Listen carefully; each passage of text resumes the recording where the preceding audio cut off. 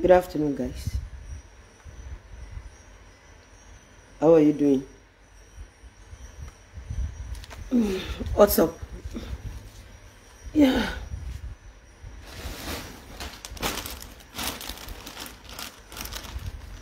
Good afternoon, guys. See that animal by? How do I look? Like Cinco?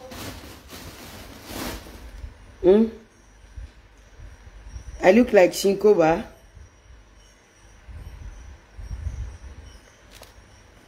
Ah, Grandpa Oba. Ṣé wà dáadáa ẹ̀gbọ́n mi? Ṣé wà pàṣà? Ojú òní tì í láíláí. I trust you. Ah. Ẹ má gbàgbé bẹ́ ṣe ń wọlé. Tẹ́ bá fẹ́ ra dry smoker wá láta. Ẹ bá wa pè bàbá Grandpa Oba. Tẹ́ bá fẹ́ ra pọ̀nmọ́ Ìjẹ̀bú, pọ̀nmọ́ tó clean, pọ̀nmọ́ tó nípọn, pọ̀nmọ́ tó dùn. Ẹ mọ irú òbò Esabod yẹn. Tẹ́ bá ń wá àwọn pọ̀nmọ́ tó dàbí òbò Esabod tó clean. Kì í ṣe àwọn pọ̀nmọ́ tó ní kókó bí òbò Esabod o. Àwọn pọ̀nmọ́ tó nípọn ọ̀dọ̀ MHM ni. Tẹ́ bá fẹ́ ṣẹ́wó, ìyálàyà ṣẹ́wó lọ́wọ́ yìí, MHM ni ní owó pọ́kú. Àwọn MHM ń ṣe promo lọ́wọ́ àti bẹ̀rẹ̀ show, ẹ ti bẹ̀rẹ̀ sí ní rẹ́rìn.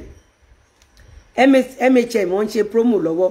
Tó bá dọ́dọ̀ MHM, tó bá ṣe $1,000, wọ́n á dà ṣe ní $100 kan ni, èmi ò mọ̀. Ẹ̀yin ẹ pè wọ́n kẹ́ ṣẹ́wó ná. Ẹ má wá gbàgbé pé tẹ́ bá fẹ́ raṣọ, ẹ pè Lizzy Anjorin, aṣọ fún party, ẹ pè Lizzy. Tẹ́ bá ń wá aṣọ tó clean, aṣọ tó máa ṣe mọ̀, tẹ́ máa gara tán. Àwọn luxury fabrics yẹn, àwọn luxury laces, ẹ pè mí. Ṣé rí pé lẹ́ni ìsìn mo tún ra dàbí Shinko, kò yé yín nǹkan tí mi sọ. Ẹ pé tí bá wọ àwọn lace yẹn, máa ń dàbí ìyàláyé bam. Máa ń dàbí àwọn ìyàláyé bam tí bá ti wọ àwọn luxury laces yẹn. So tẹ́ bá wọ nǹkan tẹ́ fẹ́ fi clean ara yín, ẹ fẹ́ clean face yín, ẹ fẹ́ clean skin yín, tẹ́ ẹ̀ ní worn out, ẹ̀ ní break out. Even tẹ́ bá ń break out, àwọn ìpara tẹ́ lè fi sáré maintain skin yín. Tẹ́ bá ní stretch marks tó ya wèrè bí Esabod, ogun èrè. Tẹ́ bá ní skin tag tó ya olórí burúkú bí Ike, ogun èrè. Tẹ́ bá ní skin discoloration tó kọ̀ lazy sí body yín bí ẹnu ìṣó, ogun ẹ̀ ni mo kó dání.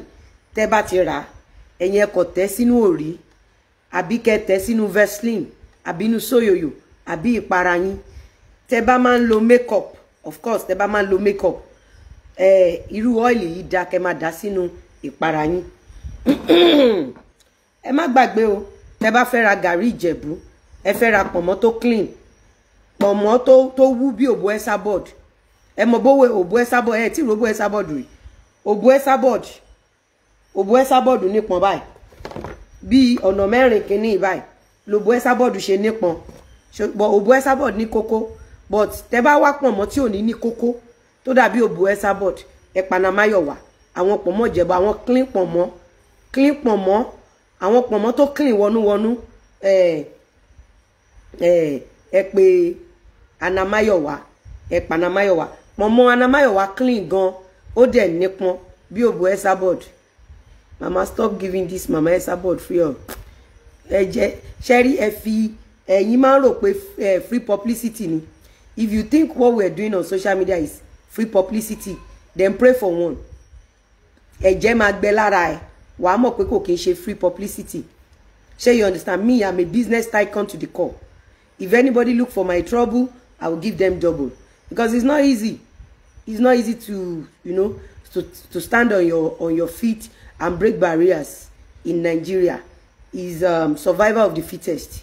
So Esabod ò lè bọ́ lọ́wọ́ wa, tó máa fi ṣánkú, àwa máa porúkọ ẹ̀ kún bí báyìí ni tó máa fi ṣánkú. So ẹ jọ̀ọ́, tẹ́ bá fẹ́ ra pọ̀nmọ́ tó wú bí òbò Esabod tó dẹ̀ clean, ẹ pè MHM Anamáyọ̀wá, ẹ pè wọ́n, ẹ lọ sórí Facebook, ẹ máa rí wọn. Tẹ́ bá fẹ́ ṣẹ́wó, tẹ́ bá ṣẹ́ $1,000, ó tún ní coins kékeré tán máa dash yín sí. Tẹ́ bá fẹ́ ra gàrí Ìjẹ̀bú, tẹ́ bá wà ní UK, tẹ́ bá fẹ́ ra ìgbín, àwọn ìgbín ńlá, ìgbín tó kò yé yín, àwọn ìgbín tó get ẹ̀rín ni kẹ́ máa rín, wàhálà yín ti pọ̀ jù. Wàhálà yín ti pọ̀ jẹ. Àwọn ìgbín tó kò yé yín, tẹ́ bá fẹ́ ìgbín tó rí bá ẹ máa lọ ọ̀dọ̀ MHM àwọn ìgbín tó lámìlaka àwọn ìgbín wẹ̀là ẹ tí rí awé òbó ẹ sábọ̀dù rí ẹ tí rí awé òbó tẹ́ ẹ bá rí awé òbó ẹ sábọ̀dù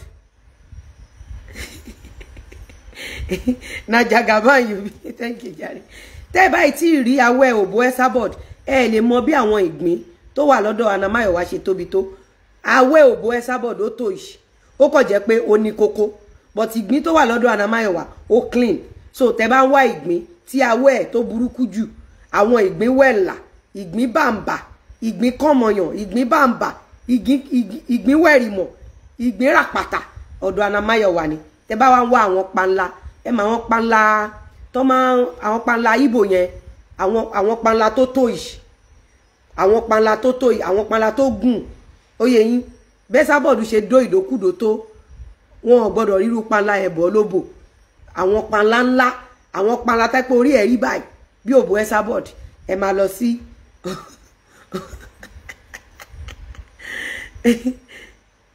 God bless you. Okay, help me call MHM please. She need our support, she need our love. I love you no be mouth. Ẹ bá wa patronize àwọn èèyàn wa. Ẹ bá wa ẹ wo numbers of people tó wò wá lójoojúmọ́. Ẹ bá wa patronize àwọn èèyàn wa. Story èèyàn kan la gbé wá yìí. Ẹni tá gbé story ẹ̀ wá kí ló ṣẹlẹ̀ kò lè ṣiṣẹ́. Àwọn tó bá ń ṣiṣẹ́ láàrin wa ẹ jẹ́ ká support wọn. Wọ́n láwo ló ń gbáwo onígunwọ́ táwo ò bá gbáwo onígunwọ́ àwọ̀ àtẹ àwọ̀ àyà kò yẹ yín nǹkan tí mi sọ ṣe rí ẹni tó bá gbé business kalẹ̀ ẹ jẹ́ ká support wọn ẹ má jẹ́ kó jẹ́ pé tí àwọn èèyàn tó lápá tó lẹ́sẹ̀ tán bá wá tọrọ bárà la máa fi ọ̀tẹ̀ máa dá owó èèyàn á tún wá forí gbégùn irú Anamáyọ̀wá yẹn tẹ́ bá dòwò pọ̀ ẹ máa ṣoríire torí ẹ̀dá tó ń ṣoríire ni ẹ̀dá tó ń ṣoríire l'Anamáyọ̀wá kò sẹ́ni tó bá Anamáyọ̀wá dòwò pọ̀ tí ò ṣoríire ọjọ́ tèmi ti mọ̀ èmi ń ṣoríire ni ọjọ́ tóun náà ti mọ̀ mí ó ń ṣoríire ni ẹ má yà sọ́tún ẹ má yà sósì ọ̀dọ̀ Anamáyọ̀wá ẹjọ́ tẹ́ bá nídìí gàrí tẹ́ bá nídìí pọ̀nmọ́ ìgbín tẹ́ bá nídìí ògúnfe àwọn ògúnfe tó fresh dáadáa ẹ pè Anamáyọ̀wá anything tẹ́ bá need anything that has to do with African food.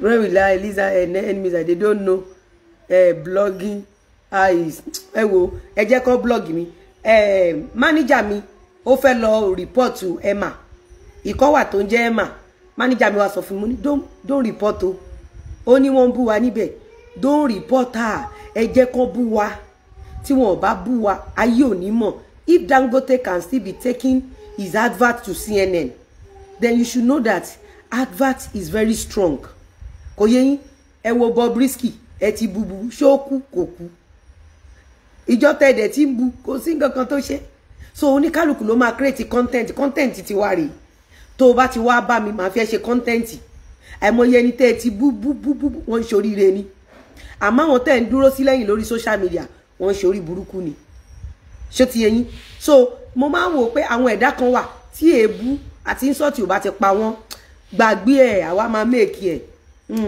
ẹjọ́ MHM will deliver worldwide MHM will deliver worldwide then ẹ̀yin tẹ́ fẹ́ raṣọ party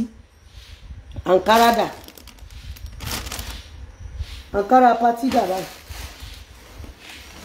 ṣẹ́rí ẹ̀yin tí ẹ̀ tí gbàṣọ yín ẹ máa gbàṣọ ṣe mọ̀ pé ọpẹ́lọpẹ́ yín lára mi ẹ̀yin olólùfẹ́ mi ẹ lè mọ̀re tẹ́ ṣe fún mi ẹ̀yin olólùfẹ́ mi ẹ lè ṣe kíni ẹ lè mọ̀re tẹ́ ṣe fún mi mo dá party kalẹ̀ ẹ bá mi raṣọ ọwọ́ yín a máa lọ sókè ọwọ́ yín ò ní kàn sàlẹ̀ àpò tó bá jẹ́ pé báwọn èèyàn ṣe ń bà mí jẹ́ ni lórí social media ta ló máa advertise mi ta ló máa bá mi rajà ta ni ṣùgbọ́n bó ṣe ń bà mí jẹ́ tó ẹ̀yin tún mi ṣe òun ló jẹ́ gbogbo ẹ̀yin tẹ́ ń bá mi rajà Ọlọ́run á tún yín ṣe tọmọtọmọ kò sí ohun tẹ́ ẹ bá dáwọ́lé ayọ̀rísí rere kò sí ohun tẹ́ ẹ bá dójúlé ayọ̀rísí rere ẹ ní ṣàṣetì ẹ ní máàmù bọ́ bí ike àtẹnùṣó lágbára àwọn tó nílé ayé ṣe rí eléyìí ọjọ́ pátí wa ní dẹ̀nà ṣe rí pátí eléyìí mo fẹ́ ká lọ gbàdúrà ni ẹ̀yin tẹ́ bá fẹ́ wá àdúrà la lọ gbà kò sí bàbàrà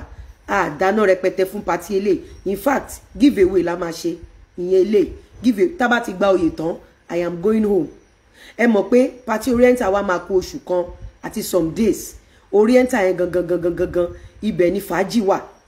Ṣé wá rí lèsì yìí àwọn kan sọ pé why tí mo ṣe gbé lèsì lọ sí price yẹn èmi kọ́ owó ló wọ́n mọ́ wa lọ́wọ́ lèsì yìí mo bọ́ ẹ̀jọ̀ ẹ má bínú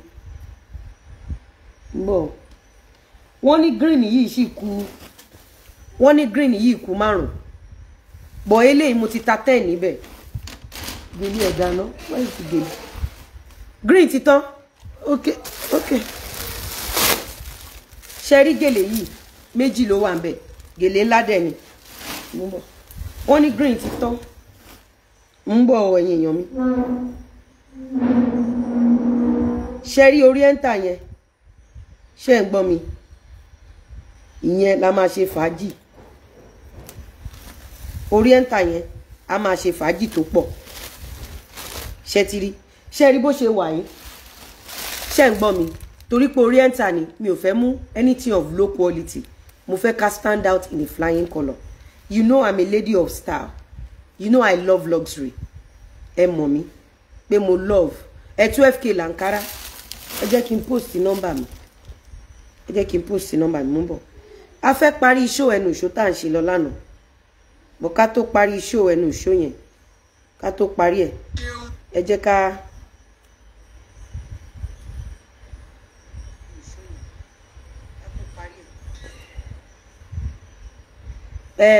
Mọ́mí Adébímpé aṣọ yín Mọ́mí Adébímpé mo fẹ́ gbé yín kúrò ní green lace mo fẹ́ gbé yín lọ sí white lace ma Mọ́mí Adébímpé mo fẹ́ gbé yín lọ sí white lace Àríkẹ́ pé nọ́mbà aṣọ fún mi nọ́mbà tán lè pè faṣọ jọ pé fún mi sáré pé fún mi okay mú bọ̀.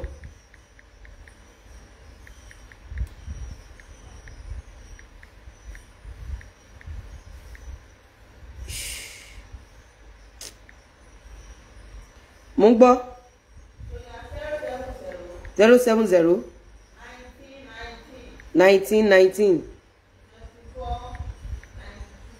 2492 okay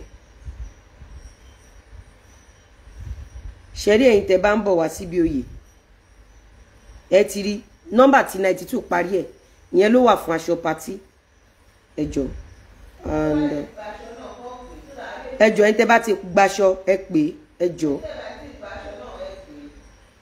ẹ̀yin tẹ́ bá ti gbaṣọ náà ẹ pè torí Ọlọ́run ẹ̀yin tẹ́ ti sanwó tẹ́ ti gbaṣọ ẹ pè ok wọ́n lẹ́yìn tí ó bá ti sanwó aṣọ kan má pè so hold on gbogbo èèyàn la pè sí pátí wa lórí enter o gbogbo yín la pè ẹjọ́ nítorí Ọlọ́run ẹ má sọ pé alájà ò pè mí gbogbo yín pátápátá ni mo pè yín o mo ń bọ̀ ẹjọ́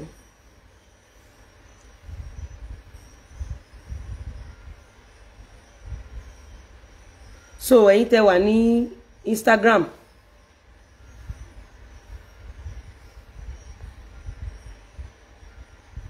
so mo ti pin ẹ̀ bẹ́ẹ̀ yẹn then ẹ wo èmi náà mọ nǹkan tó wọ́n ń sọ ní Nàìjíríà ṣẹ́rí aṣọ yìí it is not a must you buy 5 yards you can buy 2.5 yards with 2.5 yards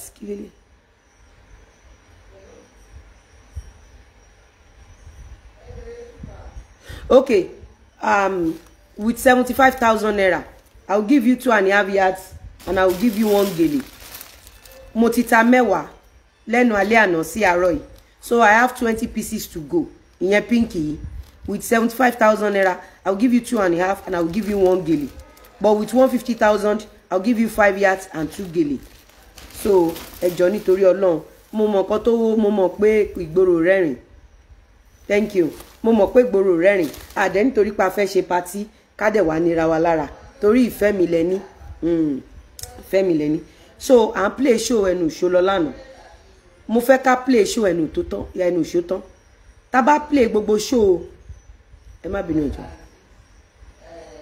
tá bá play gbogbo show ẹnu ìṣó tán ṣé ń gbọ́ mi màá wá sọ ọ̀rọ̀ lé lórí màá sọ̀rọ̀ lé lórí ẹ má jẹ́ ká gbàgbé pé ike I saw some of you commenting rubbish Enusho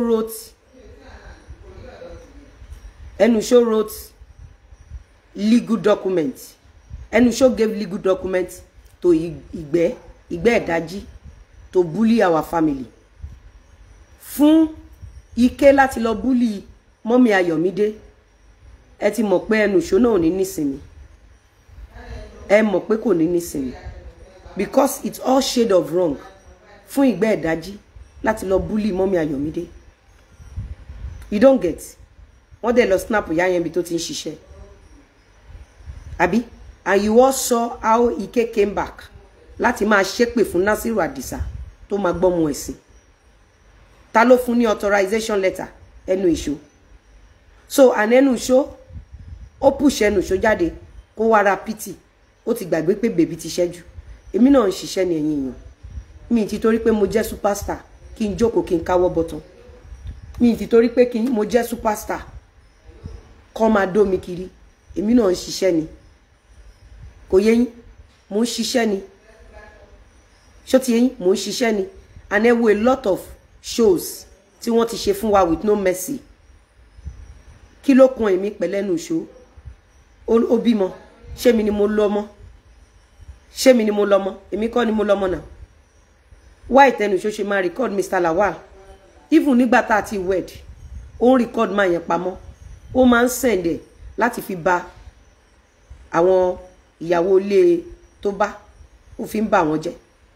Mo wá rí Ike ó lọ gbé show Mr. Lawal wá nígbà tí Mr. Lawal stage show pé okay àwọn ìyàwó méjèèjì yẹn wọ́n ṣe àwọn ni tó bá ṣe aláàjì bọ́ wọ́n jọ manage ara wọn. Ó ṣe jẹ́ ìgbà tí Enusho dé ní àárín gbogbo wọn dàrú. Tó bá jẹ́ pé Enusho wà innocent láti dálé wọn rú, ṣó wà innocent pa èmi náà ni. Ẹ má gbàgbé pé a kì í ti court bọ̀ káṣọ rẹ̀. Enusho took me to many police stations and she took me to court. Enusho subjected my little baby, my whole family, títí mo kú ìyá mi. Enusho subjected subject wọn sí bully. So, and why is she doing that? At least ẹ ti dáwó fún lórí social media. Why is she coming back after 3 years? Enusho ó sì máa gba sọ́ọ̀bù ẹ̀ padà. But right now we were dealing with your show of shame. I am here to use Otito to destroy your show of shame, Enusho, and I am standing firm for my husband. Come rain, come shine. I am standing firm. Orí burúkú tó ṣe sẹ́yìn, ìyẹn ti lọ. O lè bọ́kọ mi lórúkọ jẹ́ torí bàbá ọmọ mi ni. Kò lọ́mọ lọ́wọ́ títí ẹ. So o ní feelings fún, o dẹ̀ care tó bá lè kú kó kú. Èmi ní feelings fún bàbá ọmọ mi dẹ̀ ni. Kò yé yín, if I didn't stand for my husband, gbogbo yín ò ní realize pé kò kí n ṣe gigolo. Stigma tí olórí burúkú Enusho fún pé gigolo ni, a lot of people tẹ́ ń pè ní gigolo. At least for now, ẹ ti rí pé kò kí n ṣe gigolo. Ẹ ti rí pé kò kí n ṣe olè ọkùnrin. Ẹ rí pé kò kí n ṣe olórí burúkú ọkùnrin. Ẹ dẹ̀ ti rí wípé èmi àti ẹ̀ àti wà for very long time. Ẹ dẹ̀ ti rí pé Enusho is a mere foolish bedwarmer. Foolish, unfortunate bedwarmer that is trying to claim to be a wife when she's not even side kukuruku. It is my duty and it is my right to make sure that my husband does not get any stigma. Because any stigma of my husband, it is my own stigma. And it is of my children's stigma. Ẹ má gbàgbé pé if I'm standing for my husband, I am standing for my children, not my husband. Ó ti yé yín, mi ò ní gbà kó lórí burúkú obìnrin àjèjì awáyé má ṣe rere bedwarmer Enusho alápá má ṣiṣẹ́ asiniwáyé olórí burúkú ọmọ tó ń wá fèmù òjijì tí ó mọ̀ wípé nǹkan tí ó wà pẹ̀lú fèmù lágbára. Come for Lawal's family at your own peril. Tó o bá ti fẹ́ wá fún family mi, make sure pé o ti lọ print death certificate ara ẹ̀. Torí gbogbo nǹkan tí mo ní mo máa fi dúró tán fún ọkọ ti tèmi. You should know that I love my husband so dearly. The way I respect him, the way I talk to him, the way I'm being submissive to him, and the way I gave my all to him. You all should know that I love my husband. You all should know that I love him. And let this ring in all the women's brain. Your husband come first. Your husband come first before your children. Because one day, your children will spread their wings and fly away. Bó o bá ṣe ṣe ọkọ ẹ, ìwọ ọkùnrin, bó o bá ṣe ṣe ìyàwó ẹ ló máa determine ọjọ́ alẹ́ yín. So it is very important you all know my stand, that I will go to any length to protect my husband's name, because that is the crown that I have on my head. And I've been doing that. I've been protecting him. I've been protecting him. All my life, I have served my husband. I have been loyal to him. I have served him so dearly. I have been so loyal to him. So ẹ má jẹ́ ká gbàgbé. So ẹ jẹ́ ká gbọ́ nǹkan tí ẹnu ìṣó fún wa. Ẹ má gbàgbé o. Tẹ́ bá fẹ́ ra oil, tí ẹ bá lágbára mẹ́rin, ẹ lè ra ẹyọ kan. This is extremely effective for skin discolorations, dark knuckles. This and this is extremely effective. Gbogbo yín lẹ́rí tí mo ti ń jáde ṣe show for the past few years, every day non-stop. Ẹ rí pé mi ò crack, mi ò break, you know. Tí n bá wọ native ọbẹ̀ ni, English ọbẹ̀ ni, ọmọ nọmọ pa ọmọ dúró tán, ọmọ lọmọ yẹn, Ọlọ́run. So ẹ má gbàgbé láti order fún oil yín, number tẹ́ máa pè nìyẹn. Then ẹ má gbàgbé aṣọ party oriental. I can sell 2.5 yards. I can sell 2.5 yards fún yín nínú green yẹn. But white yìí, eléyìí ni royal. Àwọn tó máa jókòó sí section yìí, wọ́n yàtọ̀. Àwọn tó máa, this is our limited edition. Àwọn tó máa jókòó sí section eléyìí, wọ́n yàtọ̀ gede.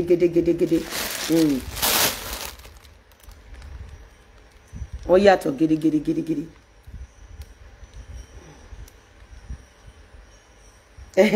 So then mo fẹ́ fẹ́ àsìkò yìí sọ fún yín wípé mo fẹ́ kẹ́ jẹ́ ká jọ lẹ́ǹlé ni.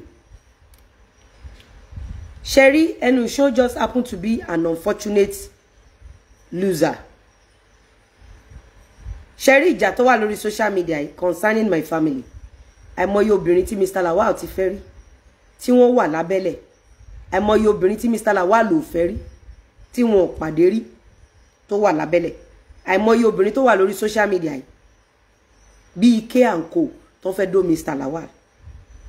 Sherry èmi obìnrin tẹ́ bá rántí nígbà tó lórí bẹ́ ṣùkẹ̀ṣùkẹ̀ tó wà láyé tí ò tí kú. Ẹ mọ numbers of ọkùnrin tó máa lọ sí page ẹ̀. Lizzy ṣe báyìí, Lizzy ṣe lè, Lizzy ṣe lè. So èmi ò bọ́dà. Ọlọ́run ti sọ pé ọ̀nà la tèmi, ọ̀dọ̀ àwọn blogger yìí ló ti máa wá. I am doing my business. If this doesn't bring me money, you won't see me here. This brings me money. Initially, it was tough. It was very tough. But I am a business guru. I think smart. Kí ni mo ṣe? Mo convert ẹ, mo sọ dowó, mo dẹ̀ fẹ́ bẹ̀rẹ̀ sí ní fi make owó. So ó ti dùn mẹ́mi gan báyìí. Ẹnu show, please give us more materials. Esabod, give us more materials. Ike, give us more materials. You don't understand? It's a win-win game for me. It's going to be a lose-lose game for you. Enu show, for you to know that you are a pathetic loser. I'm going to show you one thing you don't realize today. Ẹ̀yin èèyàn, ẹ ṣí ẹ show yìí. Iye àwọn èèyàn tó ń wọlé ẹ jẹ́ kí n máa mọ̀ wọ́n tí number bá ti increase. Ẹ jọ̀ọ́ nítorí Ọlọ́run. Tí number bá ti ń wọlé, ẹ jẹ́ kí n máa mọ̀ nítorí Ọlọ́run.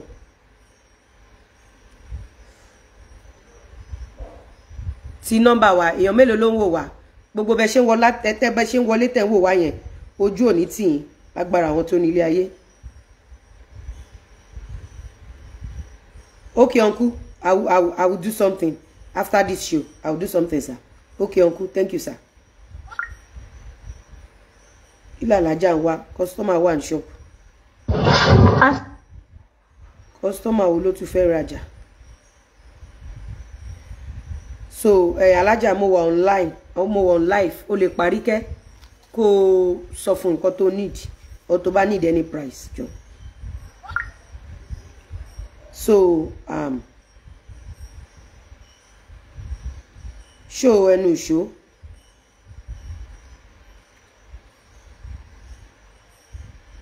Okay. Mo ń bọ̀. Ṣé bẹ́ẹ̀ rí number tẹ́ bá fẹ́ ra anything. I love you too, guys. The number is decreasing in Instagram. We have a lot of people on Facebook. We have lots of people on Facebook. We have lots of people on Facebook. Mo fẹ́ repin ti Instagram yẹn. Ẹ má bínú ìjọ. Tá bá play gbo show ẹnu show tán, ṣé ń gbọ́ mi. Màá wá sọ ọ̀rọ̀ lé lórí. Ṣé bẹ́ẹ̀ rí number tẹ́ bá fẹ́ ra anything. I love you too, guys. The number is decreasing in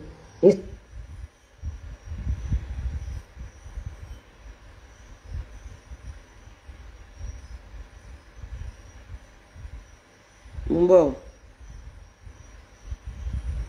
Ẹ mọ̀ pé mi pápápá là ń ṣe Instagram. We have a lot of people on Facebook. We have lots of people on Facebook. We have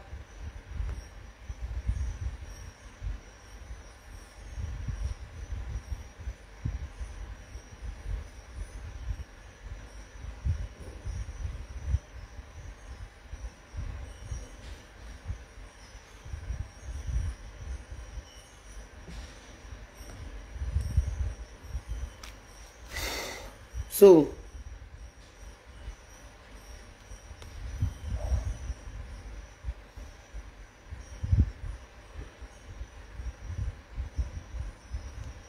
a máa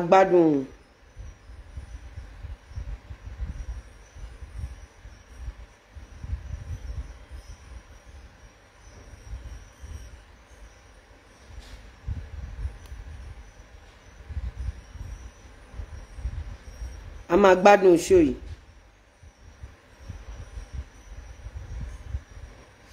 Ẹ ṣí ẹ show yìí ẹjọ́ nítorí Ọlọ́run. A ti di mélòó bá àwọn olóríire mélòó ló wọlé kanlẹ̀ báyìí. Ẹ jẹ́ ká wo iye àwọn olóríire tó wà níbí báyìí. Àwọn olóríire mélòó ló ti wọlé kanlẹ̀ báyìí. Àwọn tí ò ní fojú sunkún ọmọ mélòó ló ti wọlé kanlẹ̀ báyìí. So okay, we are starting from Ibitadelano. Ibitadelano. Èyí ọkàn mi, ó wá sọ wá ní kíní kan, èmi mo gbọ́ ko èmi mo ọmọ tó bá ń wéyàn tí ó manipulate tó lè ba ayé èèyàn jẹ́. Kò yẹ kó náà, kò yẹ kó yàn tí èèyàn bá bẹ́ẹ̀ dùn, ó yẹ kó sú ẹni yẹn. Ẹ jẹ́ ká máa gbádùn. Èèyàn tó bá bẹ́ẹ̀ dùn, ó yẹ kó sú ẹni yẹn. Sorry, let me tell you something. So no, èèyàn lè manipulate agbófinró àwọn ọlọ́pàá. You can manipulate policeman. You can manipulate the viewers. O lè manipulate àwọn kí lórí orúkọ. O lè manipulate gbogbo àgbáyé. O lè manipulate èèyàn. But ṣó tí Ọlọ́run kò ṣe manipulate. Ó yẹ kò sí bó ṣe lè ṣe. Ọlọ́run ò lè parọ́ ọmọ, ò lè manipulate, ò lè jírọ́ ọmọ kó sọ nǹkan míì fún Ọlọ́run. Kò possible. Nǹkan t'Ọlọ́run ṣe ń jẹ́ Ọlọ́run nìyẹn. Ó yẹ nǹkan tí Ọlọ́run ṣe ń jẹ́ Ọlọ́run ni wọ́n lò bí wọ́n fẹ́ ṣe ní ibi fẹ́ ṣe ní kà. Because òun rí mi as a threat fún ẹ. Which is mi ò ní. Enusho, you can never ever be a threat to me, not in this your miserable life. Go and check my profile as an artist. Èmi nìkan ni celebrity tí ò kí ń kẹ́gbẹ́. Èmi nìkan ni celebrity tí kò kí ń fẹ́ dàbí anybody tí mo dá dúró. Mo ṣe máa rí ẹ as threat. Even gbà tí mi ò ní nǹkan kan tí làwa ló ràn mí lọ́wọ́. Àwọn ìyá mi méjì tí mo bá nílé mi ò rí wọn as threat. Instead mo mú wọn bí ẹbí mi. Ǹjẹ́ wọ́n lè dé ọ̀dọ̀ àwọn family àwọn tó bímọ sí? Ibi tèmi bí àkọ́bí mi sí, èmi àti wọ́n dàbí ọmọ ìyá ọmọ bàbá ní dọ́là. Màmá tó bí wọn lọ́mọ, màmá tó bí tó bí baby father mi. Ẹ rò pé òun ló bí mi. Wọ́n ní tí ilé bá san ni àwò là ń wò. Tí ilé bá san ni àwò là ń wò. Enusho, not in this your miserable life. I will see you as a threat. Even when I was nobody, I didn't see anybody as a threat. Not in my career. I never see people as a threat. Because I am a barrier breaker. I am too focused to recognize your existence. Enushu. Oh, mo yawa tí wọ́n fi ń wo èmi àti Lateef. Tó fi ń wo ya aṣọ tá ń wọ̀, tó fi ń wo orú nǹkan tá ń ṣe. Èmi ò fọjọ́ kan wò worry. Bọ́n ṣe dáwó fún ẹ tó, mi ò wo ẹ tí ń bá wo ẹ má lose focus. Because your life is pathetic and pitiful. How can I see you? Oh, níṣẹ́ lọ́wọ́, oh, láyé, oh, lógo. Orí ẹ ti gbàbọ̀dé, ó ní mo rí ẹ bí threat. Ṣé ìwọ tí wọ́n ń sọ̀rọ̀ mi, tí Mr. Lawal ń sọ fún ẹ bí mo ṣe wà hard working, bí mo ṣe ń ṣe business, ó dẹ̀ kọ́ ò ṣe business. Ìwọ máa wá rí ẹ bí threat. For what? Ṣé ti beauty tó ní, tọ̀rọ̀ tó dá lẹ́nu ẹ, tàbí tayé tó ní, taṣọ tó ní sọ́rùn, àbí gold tó ń lò, àbí ti business tó ní, àbí tayé tó rí wá. You have no that ingredient. Oh, ní nǹkan tí mo fi lè rí ẹ as threat. Even in my film industry, mo ò rí anybody as threat. Tí n bá rí anybody as threat, ngbà tí mo ya bàrà tí mo lọ bẹ̀rẹ̀ business, tí mo lọ ní shop sábúlé Ẹ̀gbá, màá máa kẹ́gbẹ́ nítorí pé mo rí wọn as threat. Ngbà tí Netflix ti bẹ̀rẹ̀ sí ní gba fíìmù lọ́wọ́ oní tíátà, tó bá jẹ́dà tó máa ń rí èèyàn ní mí, màá ti kówó okòwò mi lọ fi ṣe fíìmù Netflix. Orí mi nílé oní Netflix rèé. So don't deceive yourself.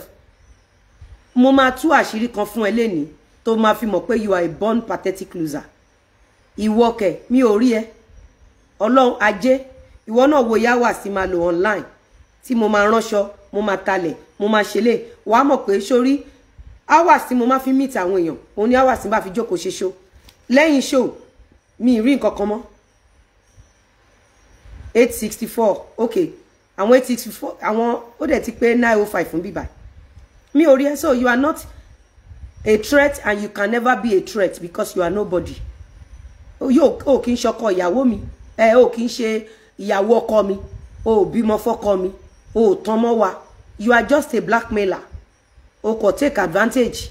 Orí ọkùnrin orí pé ó ń fẹ́ mi, o dẹ̀ take advantage. You are nobody. Ṣé Lawal ni son ni mo? No. Ṣé Lawal ni life? No. I am Mrs. Lawal. You are not Mrs. Lawal. Àwọn màmá méjì gan tá bá, mo rí wọn bí threat, mo rí wọn bí ẹ̀gbọ́n mi, mo rí wọn bí ìyá mi, nítorí mo fẹ́ rí tèmi ṣe. And that is why it gives me soft landing. Nígbà tá Alhaji fẹ́ gbé mi lọ sí altar, because Alhaji ti wò wá mi, ó ti rí mi tán, ó ti study mi, ó ti rí pé ọmọ gidi ni mí, ó ti rí pé mi ń ṣe ọmọ bú bí titi ẹ. And that is why he feel comfortable in taking me to altar.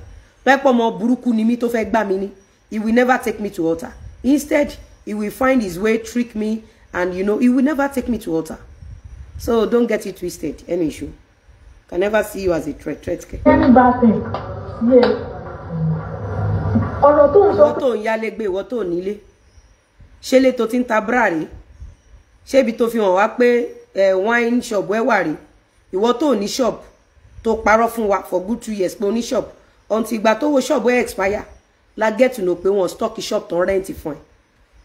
Ìwọ tó ti ṣiṣẹ́ owó rí láyé ẹ. You have nothing. Oh, ní kankan tí mo lè look up to. You can never be a threat. I'm a career woman. I am in this life to make money. I cannot kill myself because of oko. Àìmọye oko, àìmọye ògbóǹtarìgì oko ìdí ẹṣin ló wà. Ó gbọ́ mi, ògbóǹtarìgì yagba yaju oko ìdí ẹṣin ló wà. Mi ò wáyé yìí kí n wá kú nítorí oko. I am in this world to make an impact and to make my family proud. Know that about Lizzy Anjorin and no peace. Mo lọ sọ́dọ̀ ọba, mo lọ sọ́dọ̀ kìnní kan lórí IG. Ìgbà tí ọ̀rọ̀ yẹn kọ́kọ́ jáde, ìwọ ló wá búlì mi. Tó lè mọ̀ fúnra rẹ̀. Ṣé ti rí pé ọmọ yìí ti ní mental? Ó ní ìgbà tí ọ̀rọ̀ yẹn kọ́kọ́ jáde, èmi ni mo wá búlì òun. Ṣé rí pé ó ti ní mental? Ẹ wò, ẹ̀yin tẹ́ ń dá owó lé, ẹ má dówó lé mọ́. Ẹ má dá owó lé mọ́. Owó àrò ní kẹ́ máa wá fún báyìí. Eléyìí ti ní mental. Ẹ má dá owó lé mọ́. Tẹ́ bá ń dá owó lé fẹ́lẹ̀, ẹ ń waste time ara yín ni. And let this serve as a lesson. If you want to start a blackmailing job, make sure pé o ní babaláwo tó gbọ́fá. Ẹ rí pé nǹkan kan ti wọ ara ọmọ yìí. Ẹ rí pé skọ́nskọ́n ti worí ẹ̀. Ẹ ti rí pé ó ti ní mental. Because géèmù tí Ike ọ̀gá ẹ̀ ń gbá àti Esabod Awáyé má ṣeré géèmù tó ń gbá, ó ti wọ̀ lẹ́jẹ̀. kò yé yín kò tí dìde kò lajú so owó àrò ní kẹ́ máa wá fẹ́nu ìṣó ẹ rí pé something is wrong somewhere now ẹ rí pé kò ń ṣojú lásán mọ́ ó ní èmi ni mo kọ́kọ́ wá búlì òun ẹ ti rí ó ní èmi ni mo kọ́kọ́ wá búlì òun ìjà máa gbọ́ lọ. olùwà búlì mi tó dẹ̀ threaten mi. ó ní mo dẹ̀ threaten òun Àríkẹ́ jọ fún mi ní pen àti paper mo ò fẹ́ break ẹ̀ mo fẹ́ ká gbọ́ ọ̀nà stretch kí n máa note àwọn points kalẹ̀ kí n wá sọ̀rọ̀ lé lórí torí mi fẹ́ ká pẹ́ bí títà náà ó ti ẹ̀yìn ó ti ṣe ti rí pé ó ti ní mental torí àwọn olórí burúkú kan sọ lánàá pé ẹ wọ́n búlì ẹ̀ ló ṣe sọ̀rọ̀ ó wà láyé ṣe bọ́n ló lọ bá wọn ya fọ́tò mọ́mí Ayọ̀mídé wa kí ni ké ń ṣe pẹ̀lú fámìlì wa ṣé làwọn àlọ́ lọ mọ́wọ́ wọn ni kí ló dé ẹ jẹ́ ká máa pin ẹ̀ down mo need the pen and paper mo fẹ́ máa kọ mo fẹ́ máa note ẹ̀ sílẹ̀ so that má lè fún jẹ papọ̀. tí gbogbo èèyàn dẹ̀ bẹ̀ tí mo tún dìídì nìkan bá mi bẹ̀ tí mo tún rán ìyàwó ọba. ó ní gbogbo àwọn èèyàn bẹ̀ mí ó lóun rán ìyàwó ọba bẹ̀ mí ó rán ìyàwó ọba bẹ̀ mí lẹ́yìn tó ti convert voice note for money àbí o sọ ní Instagram pé o ní nǹkan kan lọ́wọ́ tán bá ti lè protect ẹ tán bá ti lè fún ẹ lówó ó rán ìyàwó kábíyèsí sí mi after you converted Mr. Lawal after you converted my husband voice note to money you sold my husband voice note so wá rán yàn kan wá bẹ̀ mí you said èmi ni Lizzy fẹ́ ọkọ ẹ̀ ó ní ebi ń pa ẹ̀ ó ní wọn sanwó ilé ó ní rọ́ ni so you subjected me and the newborn baby tó dẹ̀ gbowó ní few days tán bí ọmọ kókó yẹn ṣé mi ò sọ fún ẹ 2 years ago pàtùbọ̀tán ẹ máa bàjẹ́ because ó ti dalẹ̀ owó tó gbà ní few days tàbí ọmọ kókó yẹn ó ti di ìmùlẹ̀ láàrin àwa àti ẹ for subjecting that little baby fún rúbúlì yẹn ó ti dalẹ̀ abiyamọ ò lè rí títí ẹ wò. Let me block this person only stop replying her ma block ẹ mọ̀ kan tí mo ṣe block ẹ nìyẹn wọn ò fẹ́ kí òtítọ́ jáde ṣe mọ̀ pé blackmailers iṣẹ́ tán fi ń jẹun rè wọ́n ṣe gbé wáre ní 2-3 years ago tí gbogbo èèyàn fall into it tán dáwó fún wọn so they wouldn't want anybody to expose them which Enosho thank you for giving us this material I will expose you line by line that's it since tó lè lọ wá ṣẹṣe mo ń rán ẹ létí ni o mo fẹ́ káwọn èèyàn mọ̀ pé kán máa wulẹ̀ dáwó lé fún ẹ owó àrò ni kán máa wá báyìí lẹ́yìn tó ti ta voice note tó ti gba owó lẹ́yìn tó ti sọ pé wọn sanwó lé wọn fún ẹ lówó irọ́ náà ń pa ebi ń pa ọgbà àwọn biscuit àbí ó wá lọ bá ọba kan bẹ̀ mí orí pé bàbá ò dá sí kò sẹ́ni tó dá sí ó mọye èèyàn tó kọ̀yìn ẹ̀ sí ẹbí wa ẹbí àtàrà ló kọ̀yìn sí wa ojúlùmọ̀ gbogbo ẹ̀dá tá mọ̀ ló kọ̀yìn sí wa thinking pé òtítọ́ ló gbé wá wọn ò mọ̀ pé irọ́ ló gbé wá a lot of people tó ń bá Mr. Lawal ṣe business wọn pull out they thought you are telling the truth wọ́n rò pé Mr. Lawal fẹ́ wá gbá mi a lot of people tí mo introduce Mr. Lawal a lot of them pull out from doing business with him they thought you were telling the truth they never knew you were telling lies mo a lot of people tó bá pàdé Mr. Lawal ọ̀rọ̀ burúkú náà sọ sí ojú burúkú náà fi ń wò and he does not deserve that from you he is a good man to the core he is a God sent so ó wá fẹ́ lọ rán yàn wá bá mi so gbogbo èyí tó ń ṣe yìí má gbàgbé pé a ti wà ní court ó ti gbé mi lọ sí series of police stations ó ti parọ́ mọ́ mi ó ti orúkọ tí mo fi gbogbo ayé mi build ó ti bàjẹ́ àbí kí ló kù but mo máa sọ kankan fún ẹ lẹ́yìn show yìí. ó bá mi bẹ̀ẹ́ nígbà yẹn tí ò mọ̀ pé ọlọ́run máa gbógo fọ́lẹ̀ ó gbógo fọ́lẹ̀ ọlọ́run àkìtì ọlá ọba tó gbógo fá. gbéra ọmọ ológo gbéra ọmọ ológo gbéra ó gbógo fọ́lẹ̀ sèmi èmi aláìlẹ̀ ní ọ̀rá ológo poverty ológo failure inú poverty láti ìlú ògo gbéra ọmọ ológo ìgò ọmọ ológo dẹ̀gẹ́dìgẹ́dìgẹ́dìgẹ́ ó gbogbo fọ́lẹ̀ tèmi ògo death certificate èmi aláìlẹ̀ ní ọ̀rá ògo bẹ́gà ó lè padà wá lọ ọlọ́run gbogbo fún mi ọlọ́run gbogbo fọ́lẹ̀ mi bẹ́ẹ̀ni ó parọ́ ó wíkẹ́ẹ̀dì mi gan ọ̀rọ̀ tó ń sọ ìtọ́ wá ní mo wá sí ọ̀rẹ́ kìíní kan mo wá sọ́dọ̀ kìíní kan ìgbà tó ti ń búlé mi látìgbà tí ọjọ́ kejì tẹ́ ti ṣe wedding. Bẹ́ẹ̀ni, tí yóò jẹ́ mọ́ anything. Bẹ́ẹ̀ni, mo ti ń bully ẹ̀, bẹ́ẹ̀ni. Tí mo ní kó máa bá mi bẹ̀, ó manipulate heartbeat mi. Ẹlẹ́dàá máa fìyà jẹ. Ó manipulate heartbeat mi.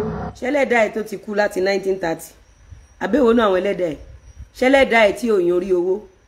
Ṣẹlẹ́dàá ẹ̀ tí ò yan orí ìwé. Ẹlẹ́dàá ẹ̀ tí ò yan ṣẹ́ ọwọ́. Ẹlẹ́dàá ẹ̀ tí ò yan àlùbáríkà. Ṣẹlẹ́dàá ẹ̀ tí ò lóyà. Toró ò lẹ́lẹ́dàá.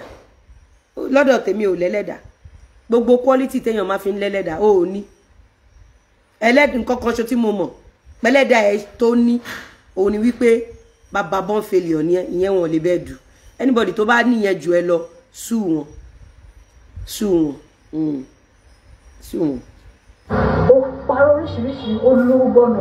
Ó ní kéèyàn pè mí, ó tún sọ pé mi mo lọ online, mo lọ báyàn kan. Máàlù kan báyìí, kìnìún kan akí pẹ̀lú. Òun ṣọkọ tèmi ló ń pè heartbeat ẹ̀. Heartbeat àkọ́kọ́ orí òró ló kú sí. Second heartbeat ẹ̀ fúnra rẹ̀ náà ló ṣe death certificate. Gbogbo bẹ̀ la máa dé. Àbí nǹkankan. Mo tún gbé máa yẹn ṣépè ní pé mi ò mọ̀ rí. Ó ní máa yẹn pé mi lò ó tún bá mi, ó tún lọ manipulate fún heartbeat mi.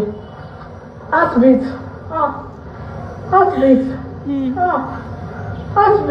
Mo gbójú ẹ̀ ti máa já. Ojú heartbeat ó ti já báyìí. Ojú heartbeat. Ẹ lọ dá owó psychiatric hospital fún ẹnu ìṣó because honestly if I donate for anybody on social media ọmọ tí mo donate fún lórí social media that guy is making me proud. He came out in flying colour. Ọmọ yẹn serve lọ́wọ́lọ́wọ́ báyìí and I'm super proud of him. Anybody tẹ́ bá dáwó fún lórí social media tó dẹ̀ go to the extent of doing death certificate and she came back doing this. Ó yẹ kẹ́ rí wípé aburú lẹ ṣe fúnra yín pẹ̀lú owó tẹ́ dá because initially she does not need any money. Ṣó ti yín. So ṣẹ́ni tó ṣe death certificate fún heartbeat ẹ̀ báyìí abọ́kọ tèmi Abdulateef Lawal mi ọba láàánú ọkọ alálùbáríkà my destiny helper ṣóhun because tó bá yẹ pé bóun ṣe treat ẹ káwa náà treat ẹ tí yẹn ti kú sọ́run yányán tòótọ́ ṣó lórí burúkú máa pé heartbeat ẹ báyìí.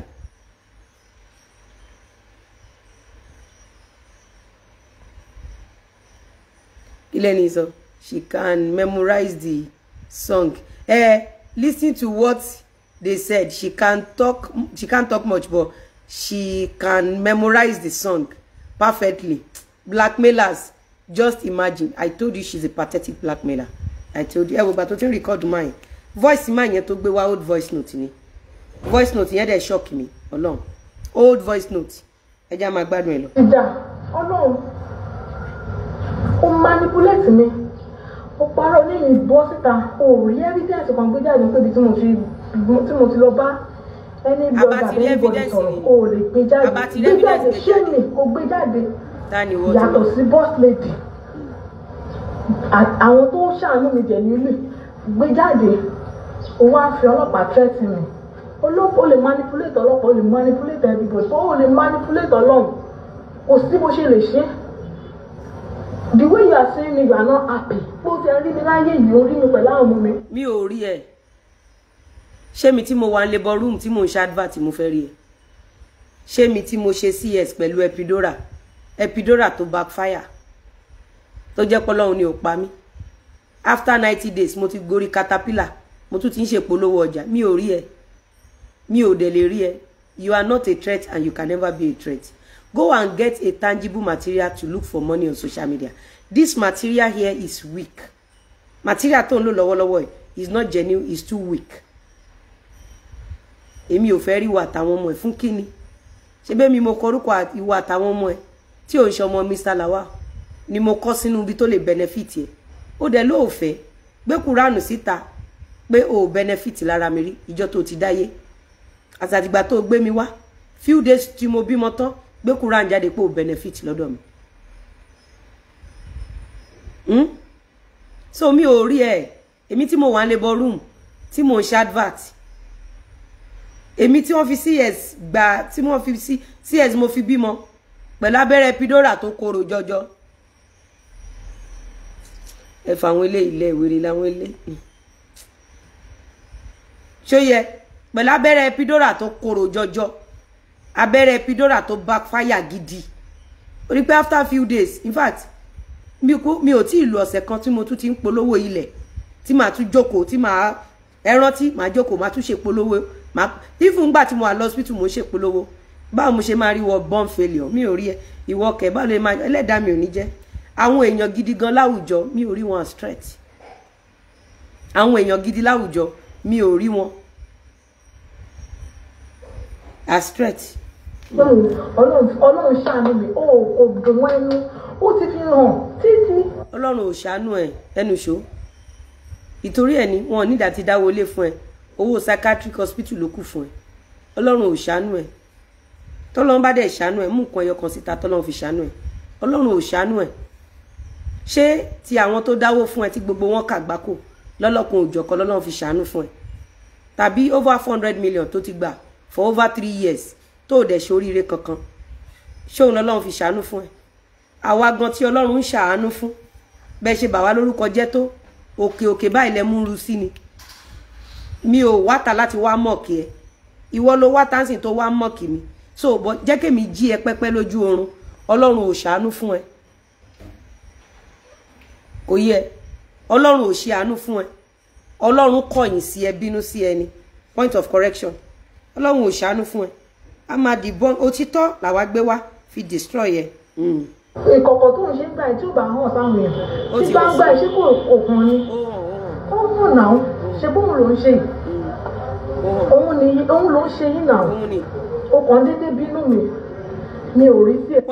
point of correction mi ò bínú ẹ ìwọ ló lórí burúkú àṣìgbé ọmọ wọ́ọ̀dù alápá má ṣiṣẹ́ tó ń ba èmi lórúkọ jẹ́ orúkọ tí mo ti ṣiṣẹ́ fún òun bà mí lórúkọ jọ́ fi ń tọrọ bára fún o ò dẹ̀ lọ for the past 3 years so ìwọ ló lórí burúkú àwáyé má ṣe rere ẹ̀dá tó ń bá fẹ́ gba bára fún ẹ they don't need to blackmail me and my husband they don't need to subject my little kid or my family kò yẹ ìwọ ló lórí burúkú ẹ̀dá ìwọ ló ti ní mental problem nísìn tó realize wípé gbogbo owó tán fi ẹ́ pa wọn ò fún ẹ ní kọ́bọ̀ ìwọ ló realize nísìn wọ́n need láti dáwó mental fún ẹ oh then this will serve as a lesson ẹ̀yin èèyàn ṣẹ́rí pọ́rọ̀ ò bá taráyé mu mọ́ iṣẹ́ ti wọnú ayé ẹ̀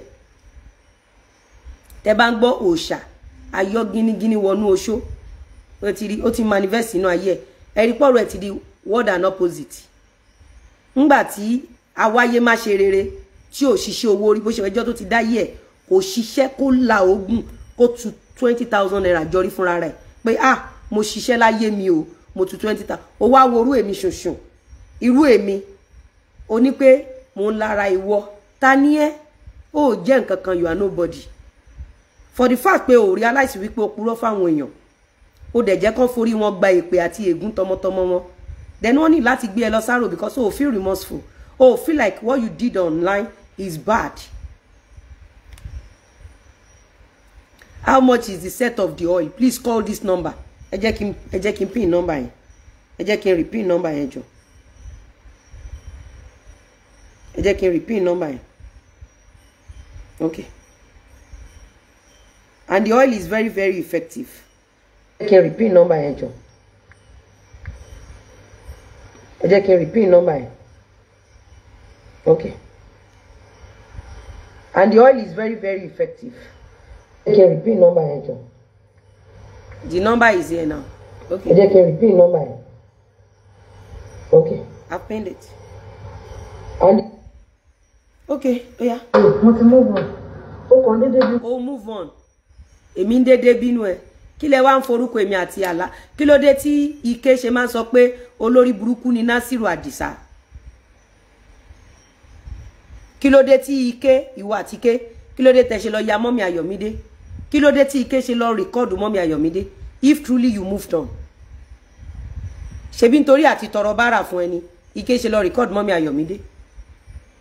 At least new show tí Ike gbé wá recently. So Kíké máa ṣe show lọ lẹ́yìn ìgbà tó kọ letter of authorization. Kíké máa sọ pé Àdìsá máa kú tọmọtọmọ ẹ̀.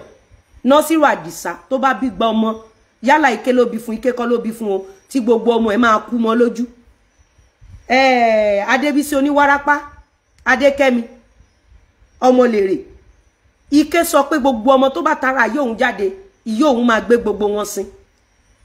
mental problem ni, ó ti ní mental. Ìwọ ló tún wá ń pè heartbeat yẹ. This is mental problem.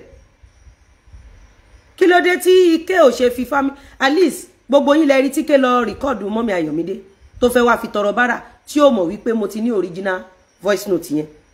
Is it not because of you? Is it not to pay your house rent? At least kó lè san gbèsè bisikíìtì tó yá lọ́wọ́ Mọ́là. Torí pé ẹni tó bá ń gbọ́ bó ṣe ń sọ̀rọ̀ ń sìn, àfẹn tó bá ní psychological problem bí titi ẹ. Ẹni tí ò bá ní mental rárá, a máa sọ fún ẹ pé ládùúgbò táwọn ná fún ẹ, ládùúgbò táwọn dá fún ẹ, kí ló dé tó ṣe ń ṣe báyìí? Òun sọ pé àwa ò move on. Okay, ṣé Kíkẹ́ máa sọ pé ọmọ òun máa kú, oyin kan sí kú máa kú ká máa wo ni? Tí Kíkẹ́ bá ti jáde, a máa ṣépè fún ọmọ Ike tó bá ti ṣépè fún wa. Tó bá ti ṣépè fún Lawal, gbogbo èpè tí Kíkẹ́ bá ti ṣẹ́ fún Lawal, ó máa lọ sórí oyin kan ọmọ Ike, á dẹ̀ máa lọ sí orí gbogbo ọmọ mẹ́rẹ̀ẹ̀rin tí wọ́n bí lágbára àwọn tó ní ilé ayé jẹ́ ń bọ́ bàtà. Bó ṣe máa rí nìyẹn. Oh get. Bó ṣe máa rí nìyẹn. Àbí ìwọ rí ká gbórúkọ anybody wá. Ìwọ ni. They actually wanted to match the show together to prove a strong point. Ẹgbàgbé ẹ against the Lawal family, but wọ́n lulẹ̀. Àbí kí ló lọ ya photo Mọ́mì Ayọ̀mídé? Kí ló lọ ya photo Mọ́mì Ayọ̀mídé fún? Àbó okú ò sí láyé nígbà tí Ike, kí ló mú Ike olórí burúkú ẹlẹ́sẹ̀ bí kọ̀ǹgọ́ọ̀lù, kí ló ra ká tó lọ record Mọ́mì Ayọ̀mídé fún? Ṣé èmi ni mo fún ní letter of authorization? Ṣé èèyàn kan ló bẹ fún? Ìwọ ló fún ní letter of authorization. Kí ló ra lọ? Kí ló ra ká tó olè alápámá ṣiṣẹ́? Kí ni Ike ọ̀gá ẹ̀ kí ló ra ká tó lọ bá Mọ́mì Ayọ̀mídé fún? Any show tí Ike bá ti ń ṣe fún wa, orí àwọn ọmọ ẹ tó bá ti ṣépè mẹ́wàá, a máa fi olúgbòhùn dá padà sórí àwọn ọmọ tó wà lọ́wọ́ ẹ̀. Ibi òjù bí lọ bá ṣe bẹ̀rù labọ́ ọmọ bàbá ọmọ mi ni. Ẹ lè máa ṣépè fún gone are the days, at least for good 3 years lẹ́fi ṣépè tí mi ò sọ̀rọ̀, mi ò reply. Ẹ ṣépè dé fáwọn ọmọ ara yín, mi ò sọ̀rọ̀. Ìgbà yẹn tí mi ò sọ̀rọ̀, ó níbi tí mo ti ń dá padà fún yín náà, òun ló ti fi ń ṣe gángan yìí kó lè bá mọ̀. Òun ló ti fi ń ṣe gángan yìí. Orí pé ó ti ń ṣe gángan. So bínú mi kí ló dé? Ó gba heartbeat mi lọ́wọ́ mi.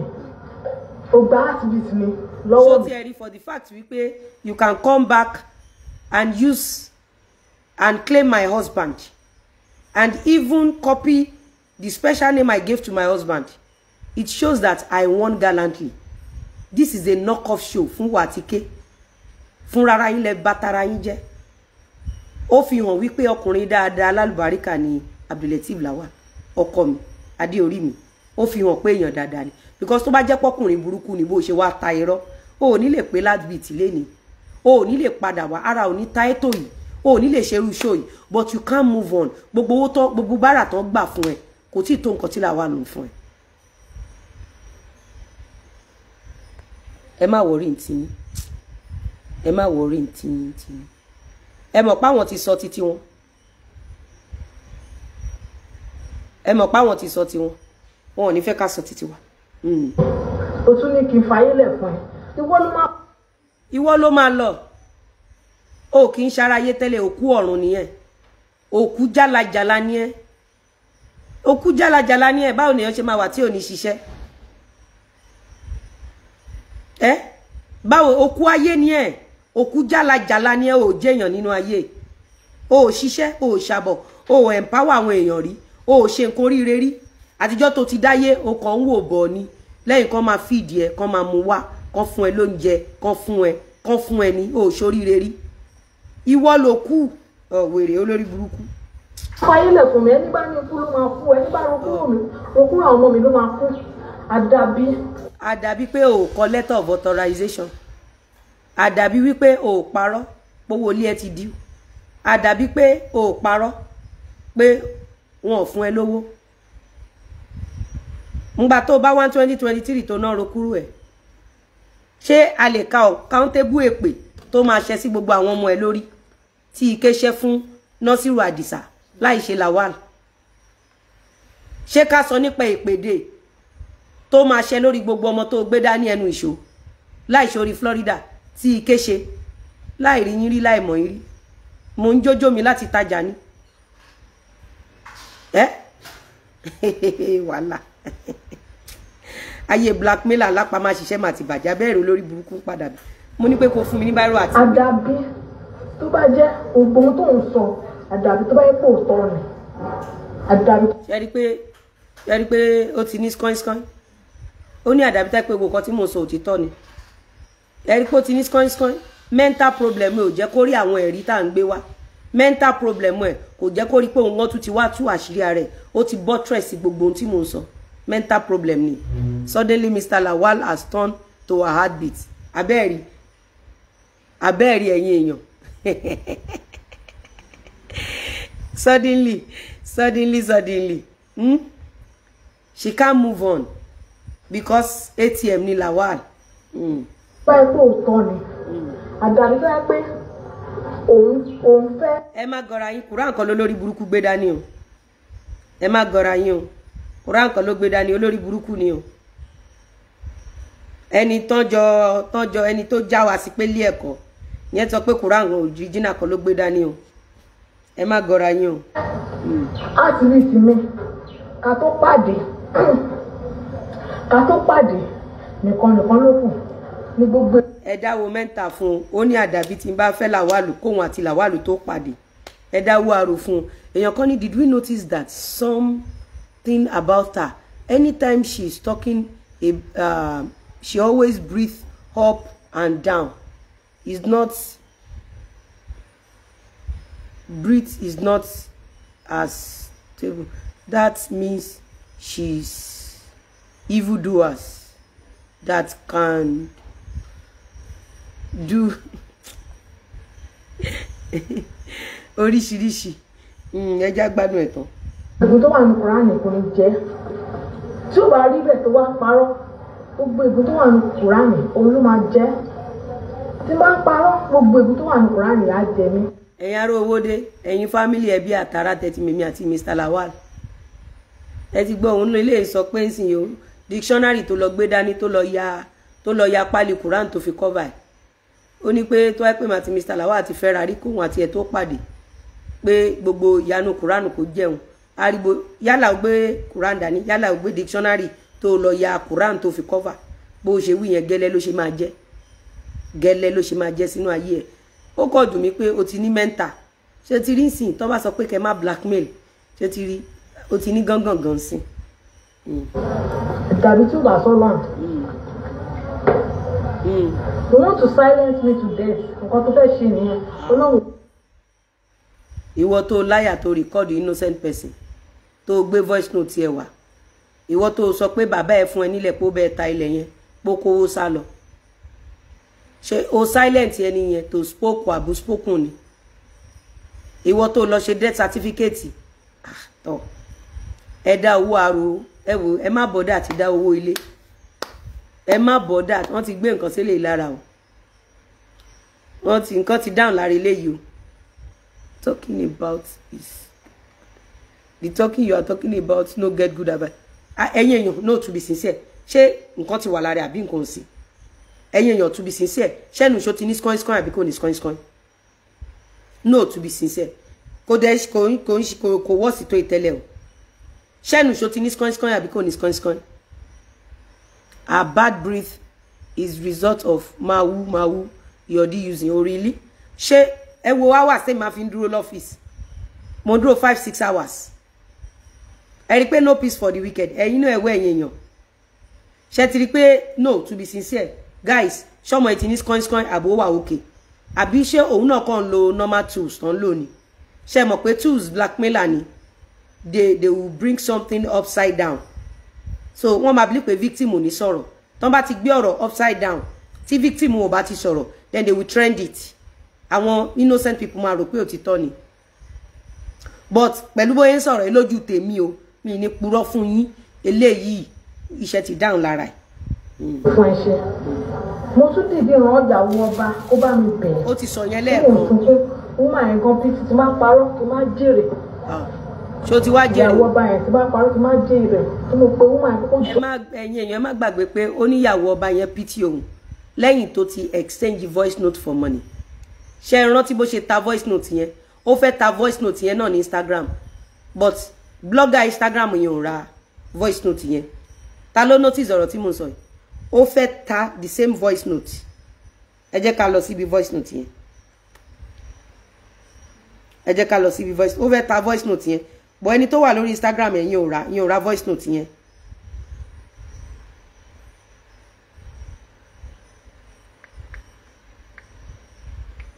ọmọ yìí ti ní skọ́yìn o mi dẹ̀ fẹ́ pẹ́ mo fẹ́ ká gbọ́ gbogbo kìíní ẹ̀ tán.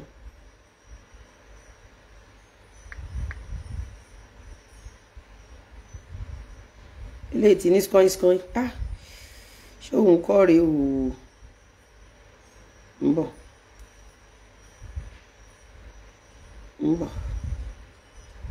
máa wá jáde ńsìn máa wá jáde ẹ má gbàgbé ká tó máa lọ lẹ́tà tó kọ lélẹ̀ letter of authorization tó kọ rèé tó fi ní kí Ike lọ bá mọ́mí Ayọ̀mídé oh God.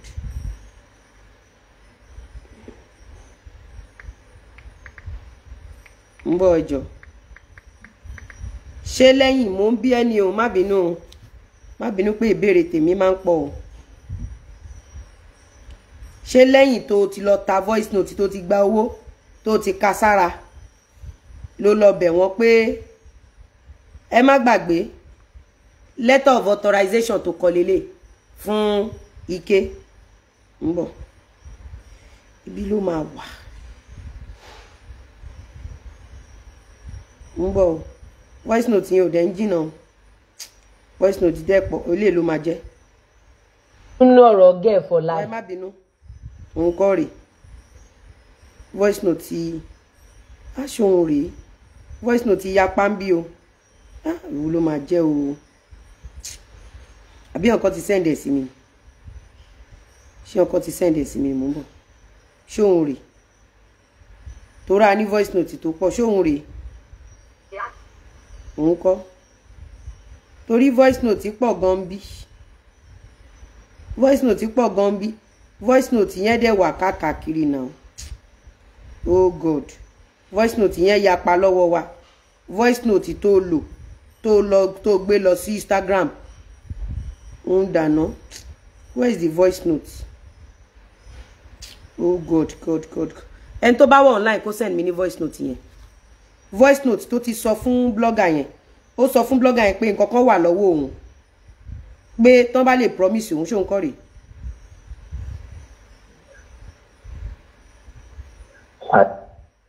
nǹkan ó sọ ní tí blogger yẹn bá lè help òun abo ti gbàgbé pé ó wá sọ fáwọn èèyàn pé arrange wedding ni mo ṣe pé kò ń ṣe original wedding mo ń wá audio yẹn ni o gbogbo lọ́díò yẹn wà o.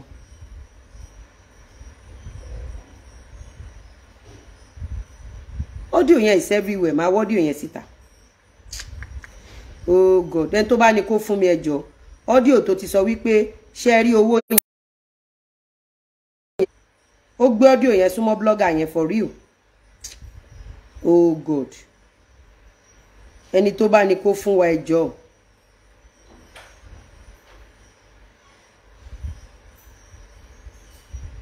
ẹni tó bá ní kó fún wa ẹjọ́ audio pọ̀ ń bí báyìí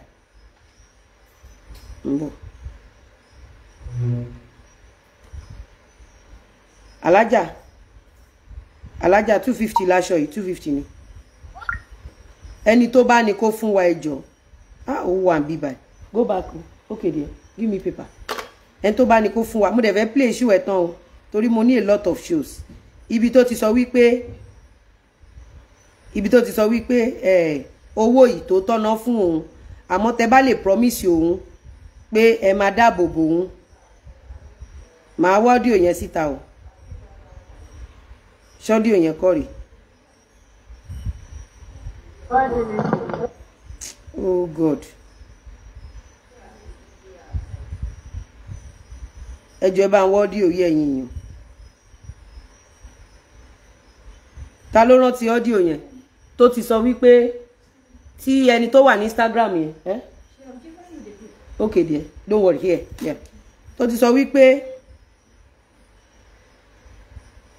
ó ní wípé audio yẹn o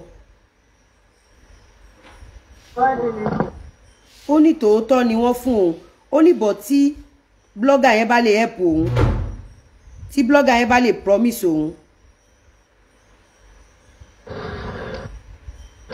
Hello gbogbo. Oh God. Mo stubborn o, màá wá síta o, Ọlọ́run. Màá wá sí ẹnu show, kán lè bá mọ̀, káyé lè bá mọ̀ ẹ́. Ó ta voice note ni, torí òdìdí sọ fún blogger yẹn. Òdìdí sọ fún blogger yẹn wípé tó bá lè promise ẹ pé òun máa dáàbò bò ẹ́, pé nǹkan kan wà lọ́wọ́ ẹ tó fẹ́ tà fún, tó bá ti lè fún ẹ lówó. Ta ló rántí audio yẹn? Ta ló rántí? Gbama. Oh God. Ẹnu show máa lọ wá. Wàláì mi ní ṣe show yìí mọ́. Ẹnu show máa lọ wá. Ọlọ́run, máa lọ wá. Let me disconnect with Bluetooth. Máa lọ wá audio yẹn wá. Káwọn èèyàn lè bá rí bó ṣe wà eager. You purposely recorded the man to sell it. Àríkẹ́.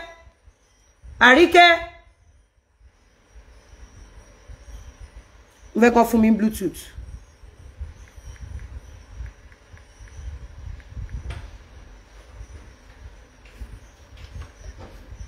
Fún mi ní Bluetooth mi black yẹn.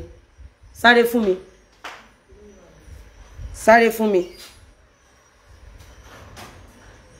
Ẹ̀yin èèyàn ẹ jọ̀ọ́ fún mi ní 1 minute.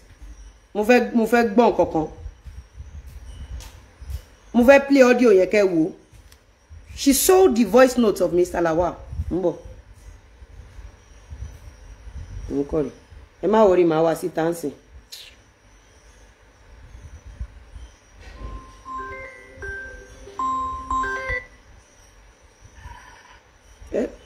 Okay, ẹ ṣé. God bless you. Okay, God bless you. Ẹ má gbọ́, because a lot of voice note lẹ ti gbọ́.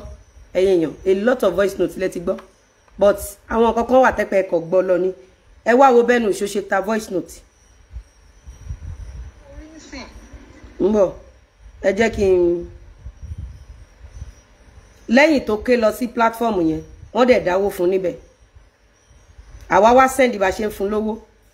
Ẹ gbọ́ bó ṣe fẹ́ ta voice note yẹn. Mo fẹ́ kẹ́ kẹ́kọ̀ọ́ ẹ̀yin obìnrin, mo fẹ́ kẹ́ kẹ́kọ̀ọ́. Learn from this. Tẹ send nǹkan tẹ́ fi hàn mí sìn ló máa jẹ́ kí n sọ àwọn nǹkan kan tó yẹ pé mò ń hide tẹ́lẹ̀. Ṣó ti yé yín? Ṣé sí rí? Mi ò wá láti wá drag Lizzy Anjorin. Kí lẹ gbọ́? Mi ò wá láti wá drag anybody. Ṣé gbọ́? Mo wá bá yín pé mo need help ni pé mo ń go through nǹkan àwọn nǹkan tí mo ń go through. Ẹ bọ́rọ̀ ṣe ń kọ́ lẹ́nu. Mo need help, mo need owó láti fi bẹ̀rẹ̀ business. Òun mo ṣe message yín. Ẹ má gbàgbé pé kò tí wá búra.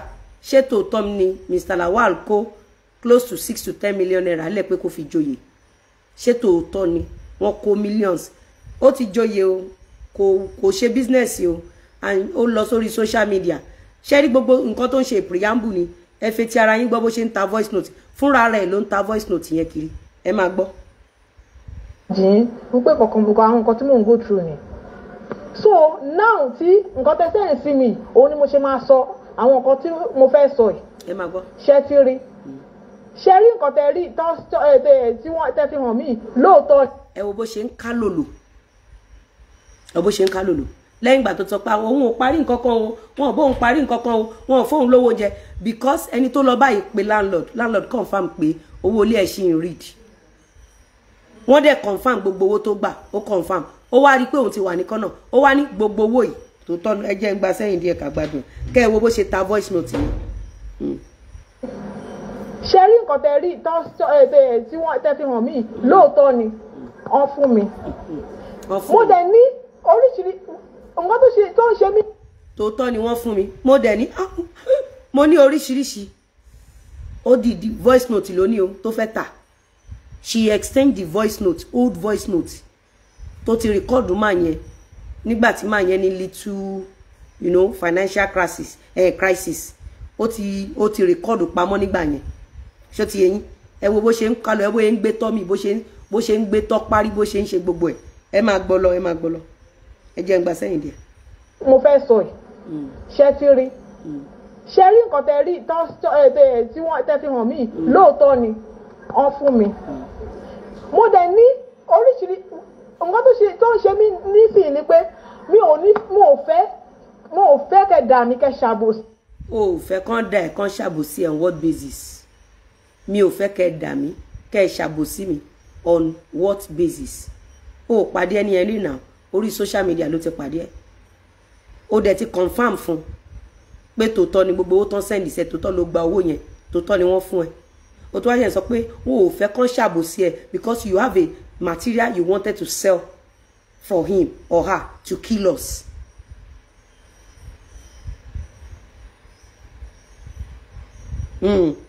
Ẹ máa gbọ́. Bòsí mi torí mo ní ọkọ mi ò fẹ́ kó lọ ọwọ́ agbára àbí kó lòpọ̀ àbí kó. Òun ò fẹ́ kán lọ ọwọ́ agbára ọ̀kan lòpọ̀ so she wanted to kill our enemy kò dẹ̀ fẹ́ ká sọ̀rọ̀ ó ní ò fẹ́ kán lọ ọwọ́ agbára ọ̀kan lòpọ̀ on what basis?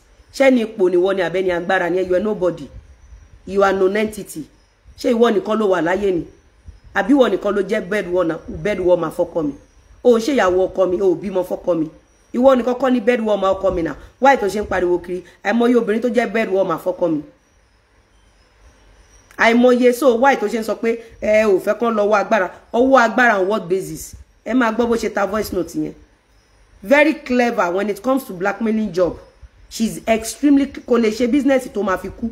But when it comes to kán record ọkùnrin, kán record obìnrin, kán ba ayé èèyàn jẹ́, kán parọ́ mọ́yàn, she's good at that. Omi sọ fún yín pé àbìlú wà lára ẹ̀. Àwọn ibi tó ti gbé àbìlú rẹ̀. Ṣérú eléyìí nìyẹn máa mórúkọ ẹ̀ kiri ṣépè fún. Èpè onímú kò ní mú àwọn tó fẹ́ dáwó fún. Kì í ṣe gbogbo ajá tẹ́bi ń pa nìyàn fún lóúnjẹ. Kì í ṣe gbogbo èèyàn ló nídìí ìrànlọ́wọ́. Ẹ wo energy tó fi ń bá blogger sọ̀rọ̀. Kò lè fẹ́ energy yẹn lọ ṣiṣẹ́. Àìmọye àwọn ìyá tó jókòó ti business tí ò pé 10,000. Ṣé gbogbo obìnrin, ṣé gbogbo aláwa òkè ni? Gbogbo àná kàn dé tiwa má bí aṣọ ni now. Káwa ní òkè torí gbogbo alọ́mọ lọ́wọ́ a fẹ́ wá sórí social media. Ilẹ̀ máa bàjẹ́ now. Torí pé a fẹ́ kàn fi kádàrá àwọn ọmọ wa, a fẹ́ fi gbàbọ̀dè. Then a fẹ́ nǹkan ìtìjú. Kọ́ sẹ́yìn ọmọ kan tọ́mọ ẹ máa dà lọ́la. Kọ́ wá ní shut up. Ìwọ tẹ́ pé màmá ẹ máa ń gba bára fún ẹ lórí social media. That alone ló ti pàràwọ̀ àwọn ọmọ.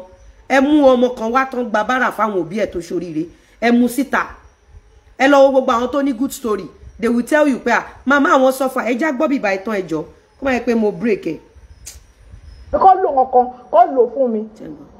Èmi náà ní àwọn evidence lọ́wọ́, mo ní àwọn nǹkan oríṣiríṣi tó wà lórí fóònù mo ní lọ. Lẹ́yìn ìgbà tó ti admit pọ́n fún ẹ lówó kí ló tó sọ pé o ní evidence o ní nǹkan oríṣiríṣi lọ́wọ́. That was a secret recording tó ti mú nígbà tí màá yẹn broke tó open up fún ẹ pé òun á sanwó lé òun á bá bàbá onílé sọ̀rọ̀. Asàtìgbà tó dẹ̀ pé yìí ẹni tí confirm pé ò jẹ́ wọlé bó wọlé ẹ̀ ń read ẹni tí confirm pé òun gba owó òun náwó pàtẹ́ni ẹgbọ́n rí owó tá à ń fún ẹni irọ́ ni. This can be true. Now you've admitted pé òun gba owó so kí ló tó ṣe wá ń pàṣọ èdè mo fẹ́ kẹ́ dáàbò bò mí mi ìfẹ́ kàn fọwọ́ lágbá mi lójú kìíní kan nìkíní o ní evidence lọ́wọ́ irú evidence wo ṣóun ló bímọ fún ni ṣóun mú ẹ̀rí ṣóun ni bàbá ẹ̀ ni ṣóun ni òun lọ́kọ tó kọ́kọ́ fẹ́ ni ṣé ọkọ ẹ̀ ni bed warmer ni ẹ kò ṣe gbéyàwó fún ẹ náà bed warmer side kukuruku ni ẹ.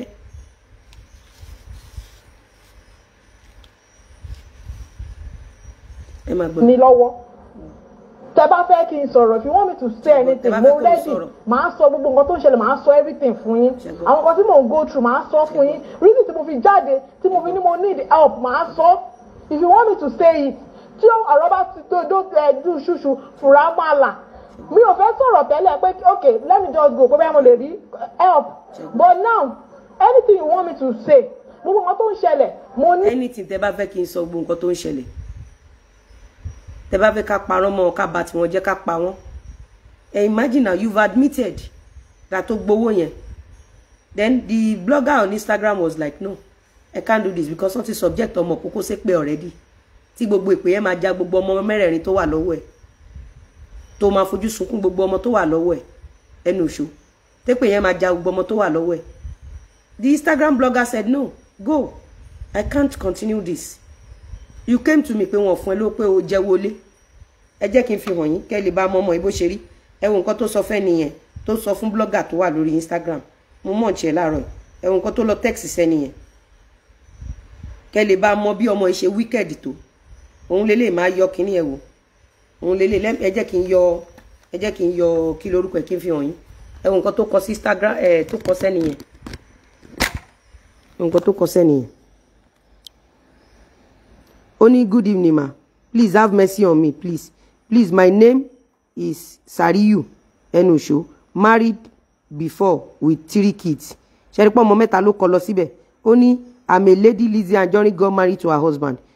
Was only was unbearable to feed children only school fees, house and all. Ilé ayé ti fẹ́ sú only I can't even walk freely in my area cause of debt here and there just to shekini kan. Mbo ejo. Mbo. Only freely cause of debt here and there just to feed my children. Always calling my friend to assist. Yetiri. Òun ló sọ bẹ́ẹ̀ o. Ó ní nínú ìtùnú àwẹ̀. It's very bad. Etiri. Ade fún yẹn ní nọ́mbà bàbá onílé. Bàbá onílé ní she's lying. Fi owó ilé ẹ̀ ó sì ń read. Àbí kò sọ fún yẹn náà pé owó ilé òun ti tán. This was what she sent to that person. Yẹn dẹ̀ pè mí pé alájà báwo ni ọkọ yín ṣe máa ní ọmọ mẹ́ta àbọ̀ ọmọ mẹ́rin lọ́wọ́ èèyàn ẹ̀dẹ̀ sanwó ilé ẹ̀. Mo ní she's lying. Mo dẹ̀ send ẹ̀rí sí yẹn. Yẹn dẹ̀ pé bàbá onílé ní owó ilé ẹ̀ ṣì ń read. Owó ilé ẹ̀ ṣì ń read. Ó wá lọ bá kábíyèsí. Ṣé ìwọ tó ń ta voice note kiri? Òun la gbọ́ yìí náà ó gbọ́ bóyá ń sọ fẹ́ nìyẹn ni. Ngbà tí mo send onítòótọ́ ni gbogbo nǹkan tó fẹ́ but tán bá lè dáàbò bò ẹ́ tán bá lè ẹ̀pẹ̀ òun rèé náà. Then bring the 3 kids for DNA. Ó sá lọ. You can't bring the 3 kids for DNA. Ẹ kọ́kọ́ lọ́mọ mẹ́rin ni ẹ lọ́mọ mẹ́ta ni ẹ lọ́mọ méjì ni ó yọ ẹ lọ́mọ kan ni. You use and people want me to forgive you. I can't forgive you. Just go on your own way. Wa tó lórí burúkú ike tó kọ letter of authorization fún. Just go. I can't forgive you. Because tí mi ò bá lórúkọ ò ní ṣe bẹ́ẹ̀ fún mi. Ó mọ̀ gbà tí mo ń ṣiṣẹ́ forúkọ mi now. Mi ò dẹ̀ ń ṣọ̀lẹ. Mo ń ṣiṣẹ́ takuntakun. Now, òtítọ́ tí blogger yìí gbé dání. Ike kò nídìí òtítọ́ because Ike fẹ́ san shop rent. Now ẹ jẹ́ ká padà sórí issue ẹ̀. Ká gbọ́ tán torí mo fẹ́ sọ nǹkan kan. Lórí burúkú wá ní mò ń abẹ́ máa gbọ́ allegation tí olórí burúkú fi ń kan rẹ̀ ṣá. Pé wọ́n jowó òun, wọ́n jowó òun fẹ́ pò olórí burúkú. Ta ni ò bá ṣánkú tọmọtọmọ bí ò ṣe wọ̀. Ìwọ olórí burúkú ẹni èpè ẹni ẹ̀kọ́ tó lọ record ẹni ẹlẹ́ni at vulnerable moment. Tó wá ń ta ńgbà tádúró ẹ̀ ti gbà tán. Kí ló kèmí àti ẹ? Kó ṣì lọ kókórí burúkú lọ. In as much tí ké bá ń wá fún wa, mama wá fún wa àtàwọn ọmọ ẹ̀. Tí ké bá ti ń wá fọ́kọ mi èmi àbọ́mọ mi, mama wá fún wa àtàwọn ọmọ ẹ̀. Ìbí òjù bí lọ. People should know that. Ike raka tó pẹ̀lẹ́sẹ̀ bí kọ̀ǹgán ló lọ bá mọ́mí Ayọ̀mídé. Ó ṣàìmọ̀ pé ó máa ṣẹ̀sín gidi. Ẹ ká máa gbádùn show yìí lọ. Ó jọ. Kó bá mi bẹ̀ nígbà tó rán ìṣẹ̀lẹ̀ kó tó bá yẹ kí n kọ́. Lórí burúkú kàn bẹ ta ni ìwọ tó ń ta voice note. Kàn bẹ̀bẹ̀ nígbà tó ti ta voice note kiri tó ti gba cash. Òye lélẹ̀ mẹ́. Ó wẹ̀ pé mo lè súnmọ́ bí tí heartbeat mi wà. Pé màá kọwọ́ bọ̀ nígbà tó rán ìṣẹ̀lẹ̀ tí mo rò wípé kí ní ohun pé o fẹ́ fìyà jẹ pé olówó onígbogbo nǹkan. Ṣùwárí ìran. Òròpó fẹ́ fìyà jẹ mí torí olówó ní gbogbo nǹkan. Olórí burúkú ṣọ̀pọ̀ kẹ́kù ìyá ẹ̀ tó ṣan lọ tí ò wálé mọ́dọ̀là. Olówó ní gbogbo nǹkan. Ìwọ dẹ̀ rí pé ẹni tó lówó tó fẹ́ ọkọ ẹ̀ yẹn. Ó fìyà jẹ ni olórí burúkú ìtọ́ ẹ̀ kó fi line up kó fi bẹ̀rẹ̀ business kó mọ báyé tí ẹ ṣe máa dá tó máa jẹun. Ṣé òun ló làwọn ọmọ ọwọ́ ẹ̀ ni? Ṣé òun ló bímọ fún? Ṣé òun ló làwọn ọmọ ọwọ́ ẹ̀? So ẹni tó bá ti lówó ń sìn ó ti ṣẹ̀yìn. But I work for my money. Wo òṣìṣẹ́ owó oríjọ́ tó ti dáyé. Energy tó fi ń rí mi àsolówó tó bá fi energy yẹn lọ ṣiṣẹ́. Ìwọ náà máa ní titi ẹ náà. That is why gbogbo àwọn tó dáwó fún ẹ padà pàdé àgbákò wọn kàgbákò. Cause wọ́n tò sí ẹ lẹ́yìn torí aláburú ẹ̀dá ni wọ́n. Aláburú ilẹ̀ Yorùbá ni wọ́n. Wọ́n máa easy láti fall into miserable trap. Òun láburú ló ṣe padà bà tí wọ́n jẹ́. Imagine bí mo ṣe wà mi ò gbà pé obìnrin kankan. Everybody do well. Anybody tó bá ń ṣe dáadáa máa respect wọn. Mo dẹ̀ ready àti tò sí wọn lẹ́yìn kémi náà lè rọ́nà lọ. But obìnrin ni mí náà èmi náà lè make owó mi. So energy tó fi ń wò pé èmi lówó èmi náà ń ṣiṣẹ́ ni. Nígbà tí wọ́n wà lẹ́gbẹ̀ẹ́ Lawal as bed warmer. Orí tí mo ń pe Lawal mo fẹ́ ṣe lé mo fẹ́ ṣe business ilé mo. Kí ló mú wọ ṣé wọ ṣankú gbà yẹn ni. So torí mo ti lówó ọwọ́ ọlá ni. So ìwọ ò dẹ̀ ready àti ṣiṣẹ́. ìwọ fẹ́ kí Lawal máa deal pẹ̀lú àwọn obìnrin tí ó wà okay àbí kí wọ́n lè jẹ́ champion olórí burúkú oníbàárà awáyé má ṣe rere ó ti bọ́jọ́ làwọn ọmọ ẹ̀jẹ̀ náà ó dẹ̀ ti bára ẹ lórúkọ jẹ́ ó ti bà ayé ara ẹ̀ jẹ́ ó ti bà tara ẹ̀ jẹ́ for life dẹ̀ ni stigma tó gbé sórí ó jẹ lọ nígbà tí mi ò sọ̀rọ̀ ó jẹ lọ nígbà tí kò sí brilliant person láti analyse show yín now look at mo ń fi òtítọ́ bà ayé yín jẹ́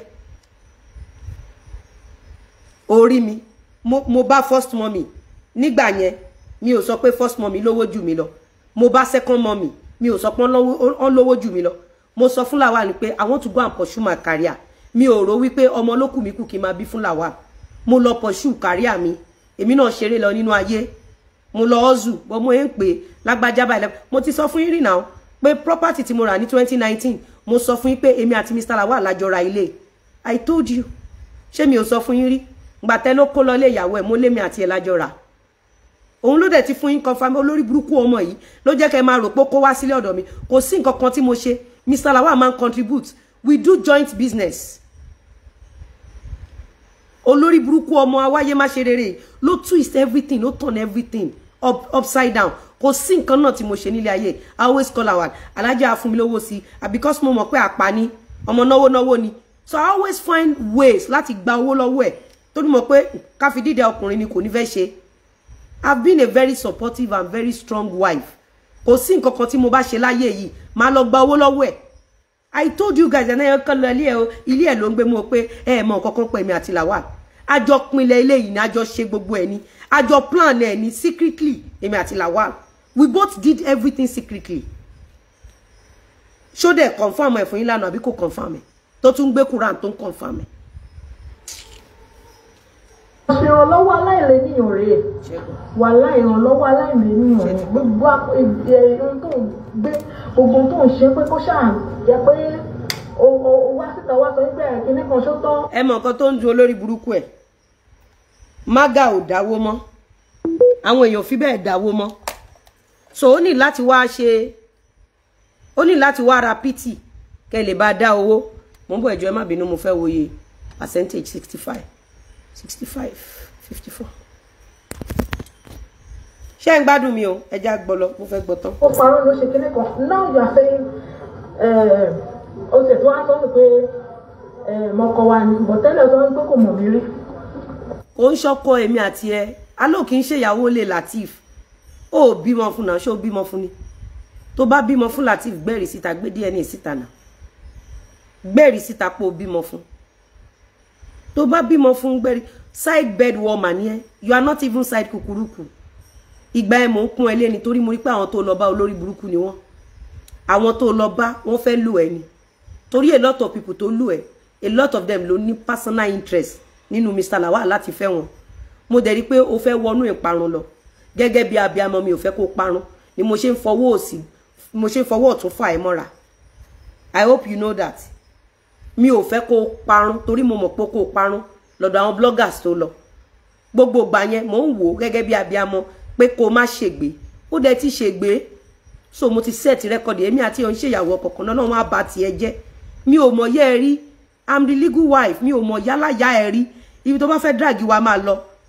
wò mí èmi kan gan mo kóró gan wò èmi tó ń wo street ni mí ó gbọ́ mi a ní èmi tí mò ń polówó nígbà tí mo wà ní labour room ó yẹ kó o mọ̀ pé mo kóró gan ibi tó bá fẹ́ drag wa lọ nìṣó ńlẹ̀ máa fi òtítọ́ bà tiẹ̀ jẹ́ ìwọ ni depression máa pa wàláì ìwọ ni depression máa pín òmò ẹrí òun ṣèyàwó ọkọ mi o bímọ fún wa side woman ni ẹ bed woman ni ẹ o dẹ̀ ní future olórí burúkú ọmọ tó ń kú láàárọ̀ súná lọ́wọ́ àfáà ni ẹ you are nobody o lógo láyé àbìlú wà lára ẹ àwọn ọmọ yahoo ti lù ẹ o ṣe nǹkan kan nínú ayé so kórí burúkú lọ tó wá ní ẹ kìíní mo ń kú àánú ẹ ló ń ṣe mí torí ibi tó lọ yẹn èmi láṣìírí kan mo máa tú àṣírí yẹn nípa wọn lẹ́nìí tó máa fetí ara ẹ gbọ́ wà wá mọ reason tí mo ṣe ń pè ẹ padà tí mo ṣe ń sọ pé ọ̀rọ̀ family ni ẹja lọ tọ́jú ẹ̀ lé ẹja lọ tọ́ olórí burúkú ẹ sọ pé ó fẹ́ sọnù ó dẹ̀ ti sọnù dẹ́ lọ sọnù in peace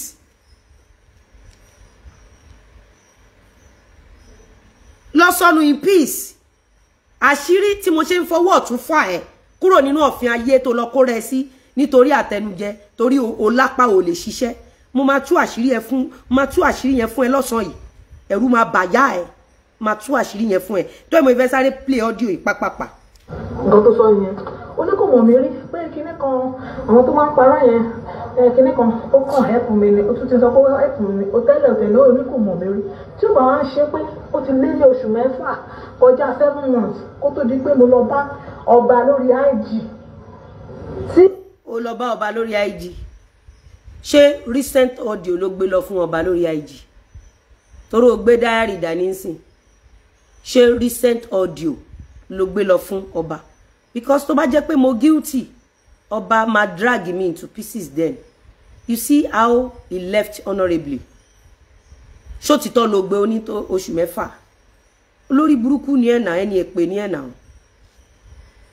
olórí sórí òkété tó lọ bá ó ti bá tiẹ̀ jẹ́ already òkété ti finish ẹ òkété ti bá ẹ débi tẹ́rù òní báyìí òkété promise láti sìn ẹ débi tẹ́rù ó dẹ̀ ti wà mí tẹ́rù òní báyìí ẹrù ọdẹ gbọ́dọ̀ bẹ́ẹ̀ bí tó wà ẹ èmi mọ gimmick sí wọn mo máa tú àṣírí wọn fún ẹ já gbọ́ voice ẹ tó. kí ló rúkọ ẹ kí ló sì ń pè. ẹ lọ wọ́wọ́ wèrè dáadáa dictionary ló lórí burúkú gbé dání ẹ má wọrí.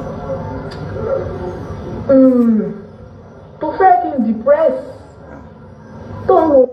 èmi fẹ́ kó depress ìgbà wo láyé ò wà depress ìwọ tó níṣẹ́ lọ́wọ́ wọ́n dá over 400 million fún ẹ o ò bẹ̀rẹ̀ iṣẹ́ mo fẹ́ kó wà depress ojú kòkòrò ló jẹ́ kó wà depress ìlara akọ ìlara kọ ìgbóná ń ṣe ẹ ọ̀ka ń ṣe ẹ inú ìwé ò jiná ẹnu ṣo inú ìwé ẹ kò jiná ọ̀ka ń ṣe ẹ olórí burúkú ẹ̀dá ló ń depress ẹ̀dá bí ẹsà board ike ló máa ń wà depressed òun lè ṣe máa ń blackmail tó o bá ti jí láàárọ̀ tó o bá ti lọ gán mọ́tò tó o ti lọ sẹ́kọ̀ọ́ Òṣòdì tó lọ ṣiṣẹ́ ó lè wà depressed ó lè wà because o need o lè ṣiṣẹ́ o ní láti wá material láti bá tèèyàn jẹ ìwọ tó gbé voice note tó lọ tà ó máa wà depressed because o fẹ́ kí voice note yẹn dalé wa rú èmi ò dẹ̀ fọ́kọ́ mi sílẹ̀ torí àtijọ́ ń bọ̀ tipẹ́ àtijọ́ team up látijọ́ achieve so many èmi ni mo mọ̀ kọ́ta jọ gbé dání secretly so ó máa wà depressed torí gbogbo nǹkan tó plan fún Lawal kò work àbí 2 years lẹ fi ṣe show fún mi ṣé mo reply yín ṣé mo dá yín lóhùn òun lẹ fi stock me around èmi àtọkọ mi baby tó wà lọ́wọ́ wa en stock ẹ ọdún méjì lẹ fi ṣe mo dá yín lóhùn for that 2 years tí mo ṣẹ̀ṣẹ̀ dá yín lóhùn last year ni last year kò dẹ̀ pósù méjì lẹ tin káàkiri gbogbo police station tara ti ni yín so ṣé iṣẹ́ ọwọ́ ẹ àìlè ṣiṣẹ́ ló jẹ́ kó wà depressed àìlè hustle àìlè jalamba tó bá ti lọ látàárọ̀ tó gun ojú window wọnú mọ́ọ̀lù ẹ̀ kí ló ń jẹ́ depression irú èmi gan tẹ́ fi gbogbo ọjọ́ ayé bú tẹ́ bú mi títí tí mi ò wà depressed ojoojúmọ́ ni mò ń fresh tí mò ń dán sí ọpẹ́lọpẹ́ àwọn oil mẹ́rẹ̀ẹ̀rin phone number tẹ́ máa pè nìyẹn àwọn oil ló ń depress stretch marks àwọn oil ló ń depress skin tags àti skin discolorations olè olórí burúkú ọmọ báyẹ̀ pé tó bá jí láàárọ̀ wàá kọ́kọ́ lọ wò kí ni Lizzy ṣe Latifu àti Lizzy ń jó àwádẹ́ ń polówó ọjà wa ni ó máa ní láti wá wò wá. That is the reason for your depression because you are lazy. You are lazy. Oh, fẹ́ ṣẹ̀ṣẹ̀.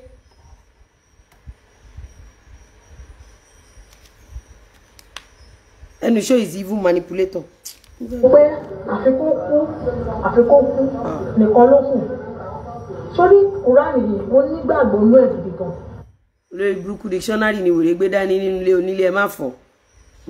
Ó máa ṣèdájọ́ á ṣèdájọ́ Ọlọ́run ṣàbòsí sórí lè gbó nígbàgbọ́ mi ó máa ṣèdájọ́ láàrin wa àdàbí gbogbo tó wá sọ nípa mi pé wọ́n ṣe kinní kan atleast gangan ló máa mú mi lọ ṣògùn Kùránì rè.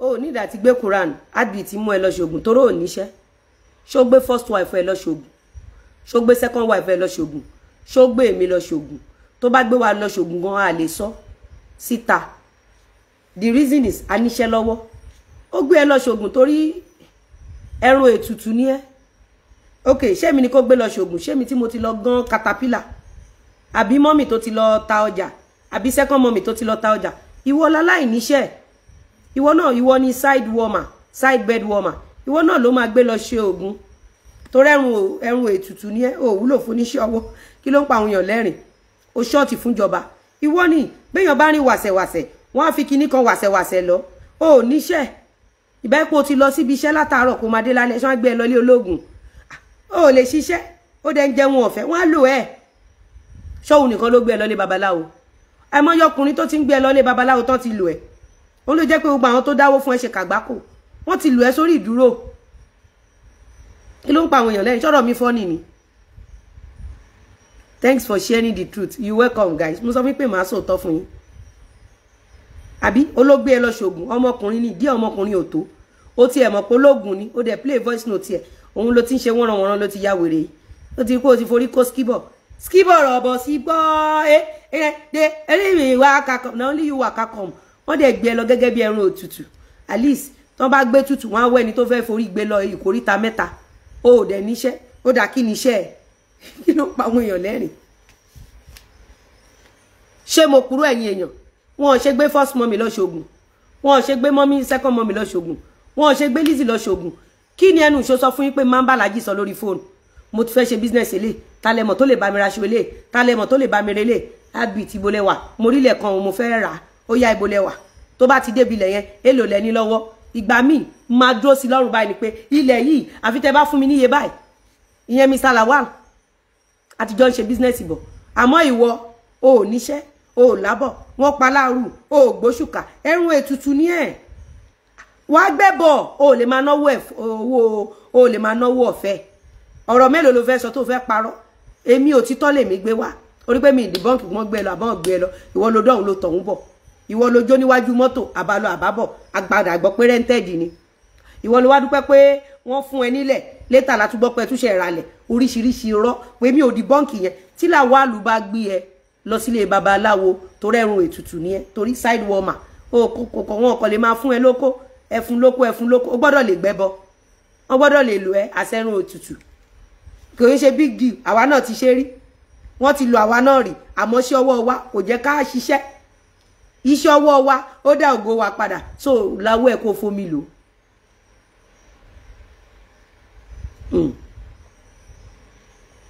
láwọ́ ẹ̀ kó fomi lò ẹrun ètùtù ní ẹ àwọn tó tiẹ̀ síta nísìn ó yẹ kán mọ̀ pé ó lọ́rọ̀ mi lẹ́nu Esabod gan ti ya Ike gan ti ya everybody ti ra wà lórí ọwọ́ ẹ̀ wọ́n ti fi mí lẹ̀ èmi ló wá bá Oshisco ẹrun ètùtù ní ẹ ọkàn lè máa fún ẹ lówó máa fún lóko ó gbọ́dọ̀ lè gbé ètùtù ìwọ ló máa wá sọ fún wa iye ìgbà tán fi ẹ gbé tutù reason tọkùnrin kan kò ṣe gbọ́dọ̀ gorí ẹ mọ́ reason tẹ́nibọ̀dì ò ṣe gbọ́dọ̀ dáwó fún ẹnìyẹn ó ṣe ń jẹ́wọ́ bọ̀ ni obìnrin tí ò bá ti níṣẹ́ lọ́wọ́ wọ́n á lò ó ṣe bó ń lọ sí agbo àwọn onífújì ó ráwọn obìnrin ẹgbẹ́ ẹ tó ń ta ọtí tó ń ta mineral tó ń ṣẹ́wó ìwọ orí kankan ṣe lẹ́yìn kó yọ̀dí lẹ́gbẹ̀ẹ́ mọ́tò 2000 ó bá dẹ̀ yọ̀dí tán wọ́n á gbé ẹ lọ lé babaláwo wọ́n á lọ fi ẹṣẹ́ run ètùtù kàlásì bisimilà kàlásì èèyàn kan ní blast àbí kí ni gbogbo yẹn wọ́n gbóhùn lọ lé babaláwo kí ló kan rú àwa pẹ̀lú yẹn kí ló kan wá ẹrun ètùtù ní ẹ̀ ìgbà tán ti dá fọ́lọ́hún tán ti mọ̀ pé wọ́n ló lè gbẹ́bọ òun náà ṣe mú ẹ dání wọn kò lè máa fún ẹ lóko lásán ẹnu ìṣó did gbére on a chat yesterday for people to contribute contribution ló ń wá. ṣé máa parọ́ mọ́ activist òun ló máa mú lè jáde. mi ò lo parọ́ ẹ̀yin èèyàn ṣé mo ló parọ́ mi iṣẹ́ àti ìgbọ̀nsọ̀ ìtẹ́lẹ̀ mo ní pé ọlápọ̀ ò lè ṣiṣẹ́ náà ṣe gbé ẹ lọ gbẹ́bọ ọlápọ̀ ò lè ṣiṣẹ́ tó bá wà níbi tó ti lọ ọ́zù tó mọ̀ pé ó ti bímọ 4 àwọn ọmọ ẹ̀dẹ̀ fẹ́ jẹun àwọn ẹlẹ́hà wọ́n ń tajà tẹ bá dé ní gbogbo ọjà nísìn obìnrin ló ń tanú ẹran wọ́n ń ta pọ̀nmọ́ wọ́n ń tata wọ́n ń tẹ̀fọ́ wọ́n ń ta ráìsì wọ́n ń ta rodo wọ́n ń tata wọ́n ń ta àlùbọ́sà àmọ́ wo orí kankan ta o gbọ́dọ̀ má lè gbẹ́bọ ṣé mo bẹ agi gbogbo tó bá sọ àti gbọ́ èmi ò ń dìbọ́ǹkì àwọn kankan ìwọ ló máa wá sọ iye ìgbà tó gbẹ́bọ báyìí kí ló táwọn èèyàn ṣe rẹ́rìn ẹ̀yìn èèyàn ṣọ́rọ̀ mi fọ́nì ni ó ní wọ́n gbé òun lọ sílé babaláwo mo mọ̀ pé gbẹ̀jì lọkọ mi kí n tó fẹ́ kódà èmi nìyá àgbọn ẹ̀ ó ń dé fa ìdí mi ló wà ṣé o tún fẹ́ gbọ́ jẹ́jọ́ kí ló pé ṣé rí èmi ò ń karú àwọn nǹkan báyìí kú ó ń dé fa ọkọ mi ìdí mi ló wà ẹgbẹ̀jì ológun kàní òun náà ni òun ni mo nídìí torí ẹ̀ mo ṣe fẹ́ mú mọ̀ pé gbẹ̀jì ni kódà bàbá kí ló kọ bàbá tó máa ń pọ̀ fọ̀gàn yìí bàbá Fádèyí wọ́n jọ máa ta tán lórí ọ̀fọ̀ ni ẹgbẹ̀jì ni mo fẹ́ torí ẹni tó fìtì mi nìyẹn ẹni tó lè bá mi bá ti ń jẹ́ nìyẹn thank God ìgbà tí mo sọ fún wọn pé gbogbo àwọn tó bá dáwó fún ẹ máa kàgbákò thank God kò tí mú pásìn lẹ́ǹsìn so ó mọ̀ pé gbẹ̀jì ológun kà ní ó lọ ta voice note ẹ̀ ó lọ jẹ́ kán máa ṣépè fún lórí irọ́ ó ti páàkì èpè ó ti dá sórí yín padà they are flagging the show àwa máa sọ ti wá tán ibi tó bá wọn kan flag ẹ̀ dé. ìgbọ̀ngànlájọ máa ń jáde kájẹ tíjọ ó ti ní tájọ jẹ tájọ mú bí tó bá sọ fún ẹ. ẹ ti jọ jẹ ti jọ mú o tún wá ta voice note ẹ á jẹ́ pé nǹkan tó jẹ́ kó fi ní gángan nìyẹn nǹkan tó fi ní gángan nìyẹn torí ẹ ti jọ jẹ ẹ ti jọ mú torí awo ló ń gbáwo nígúnwọ́ báwo ò bá gbáwo nígúnwọ́ awo atẹ awo aya ó ti dalẹ̀ awo òun ló ṣe ní gángan báyìí gángan ti báyìí gángan ti mú ẹ á jẹ́ pé awo tó mú ẹ wọ̀ ilẹ̀ tó dà awo kí lẹjọ ṣe kí láṣọ ẹ nílé alára aṣọ wo ló wọlé ajérò ẹnu ṣó òun nìyẹn ẹ ti jọ jẹ ti jọ mú ó dẹ̀ padà wá ta voice note ẹ ó ní pé ó bẹ́ẹ̀ sọ̀rọ̀ pé òun fẹ́ lọ gbá Lizzy ó ti dálẹ̀ nìyẹn á jẹ́ pé bí tẹ́ ti jọ dé ó ti padà lọ́bẹ̀ ó ti tú lẹ́yìn ẹ̀ so gbére ni aṣọ wèrè sórí pé ìgbà tí mo sọ pé ó ti bẹ̀rẹ̀ gángan lẹ́kọ̀ọ́ àwọn èèyàn mọ̀ ṣe ti rí ẹ̀yin èèyàn ṣó ní gángan àbí òní gángan ṣó tó kó ní gángan àbí kó ní gángan ọkùnrin mú ẹ lọlé ẹ̀yin obìnrin ọkùnrin mú ẹ lọlé babaláwo ẹjọ jẹ lórí ewé ẹjọ mu lórí ewé o mú voice note ó wà tà sí public gbére ni aṣọ wèrè kò sẹ́ni tó ń fọ ìwọ ọ̀rẹ́ èèyàn kan kó bá wèrè àyànnú aṣọ ẹ̀rí ìwọ tó bá lọ fẹ́ ran ẹnu ìṣó lọ́wọ́ ikú pa ẹ́ ó ṣàṣetì láyé nìyẹn ó ṣàṣetì nìyẹn awo là ń sọ awo bó ṣe wáyé àdáṣe máa kàn fún ẹni pé àwọn náà ti jẹyà wọn. kọ́kọ́ lọ ṣàdúrà fúnra ẹnu ìṣó. lórí ẹ̀ so mọ́lẹ̀ dáadáa ṣòye so mọ́lẹ̀ dáadáa èmi ò lè ní pẹ́ẹ́n tó bá. ìwọ ló ń so ọkùnrin mọ́lẹ̀ torí ò ní làákàyè ó dẹ̀ fẹ́ lára ẹ̀ mo ní láti so ọkùnrin kankan mọ́lẹ̀ instead I work on my brain and my strength to work for my money. Ìwọ ló fi káyà mátà di ọkùnrin mọ́lẹ̀ tó dẹ̀ já ìwọ ló gbádùn kó máa so ọkùnrin mọ́lẹ̀ òun ló ṣe jẹ́ pé eṣinṣin ló ń yọ owó omi when they sleep with you they leave you ọkùnrin òun pẹ́ lórí ẹ̀ because o máa ń dè wọ́n mọ́lẹ̀ o ò níwà láti fi dè wọ́n mọ́lẹ̀ o ò lọ́pọlọ tó lè fi dè wọ́n mọ́lẹ̀ o ò níṣẹ́ ọwọ́ tó lè fi dè wọ́n mọ́lẹ̀ kò sáṣọ gidi lọ́rùn ẹ̀ tó lè fi dè wọ́n mọ́lẹ̀ o ò ní àlùbáríkà tó lè fi dè wọ́n mọ́lẹ̀ o ò lọ́pọlọ tó lè fi dè wọ́n mọ́lẹ̀ that is why when they sleep with you you are pathetic failed bedwarmer. Èmi ò ní ìdàtí di ọkùnrin kankan mọ́lẹ̀ ẹni tó bá notice dáadáa tí n bá wà lórí show lọ́kàn mi máa ń wọlé ta ló notice mi ò ní ìdí ẹ̀ tí ọpọlọ mi ò bá ti fail mi tí strength mi ò bá ti fail mi kò sí gìrì ló kó àparò ìwọ ló gbádùn kó máa di ọkùnrin mọ́lẹ̀ obìnrin tó bá ń di ọkùnrin mọ́lẹ̀ ṣé o mọ̀ paṣọ wọn máa ń pọ́n ni gbogbo ọmọ tó bá dẹ̀ jáde lára wọn ò kì í ṣoríire I hope you know that. Àwọn ilé ìjánu ní jàre we go assist her nothing go happen ìyá yín godmother yín bó ṣe lọ sórí mountain of fire tó ó ṣẹ̀sìn lọ́gbà EFCC ni kí ló kàn wá pẹ̀lẹ́ ẹ̀ràn lọ́wọ́ àwa ń sọ fún yín ní àbìlù tó wà lára ẹ̀ anybody ta ló okay mẹ́nìkan síta náà tó ràn lọ́wọ́ tí ò ti ṣàgbákò mẹ́nìkan síta náà tó ràn lọ́wọ́ tí ò ti ṣàgbákò kò sí náà kí ló kàn wá àwa ràn yín lọ́wọ́ ní kẹ́ lè bá mọ́rú kọ́lọ́ àbìlù tó wà lára ẹ̀dùn ìṣó kí ló kàn wá ẹni obìnrin tó bá ń lo oògùn kó fẹ́ di ọkùnrin mọ́lẹ̀ gbọ́ mi dáadáa gbogbo ọmọ tó bá tara ẹ jáde mi ní fi gbogbo ẹnu sọ dẹnu máa pọ́n láṣọ ni tó bá di ọkùnrin mọ́lẹ̀ o ní láti di ọkùnrin mọ́lẹ̀ brain yẹn ló ní láti dè mọ́lẹ̀ àti strength yẹn láti ṣiṣẹ́.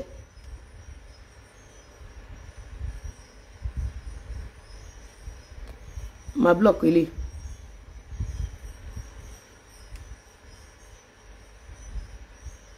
Kò yẹ nǹkan tí mi sọ àwọn tó tiẹ̀ síta pé kó wá sọ̀rọ̀ ìsọ̀rọ̀ ní gbèsè mo ti sọ mo anybody tó bá wá fún mi máa wá fún, ìwọ ló sọ̀rọ̀ máa sọ̀rọ̀.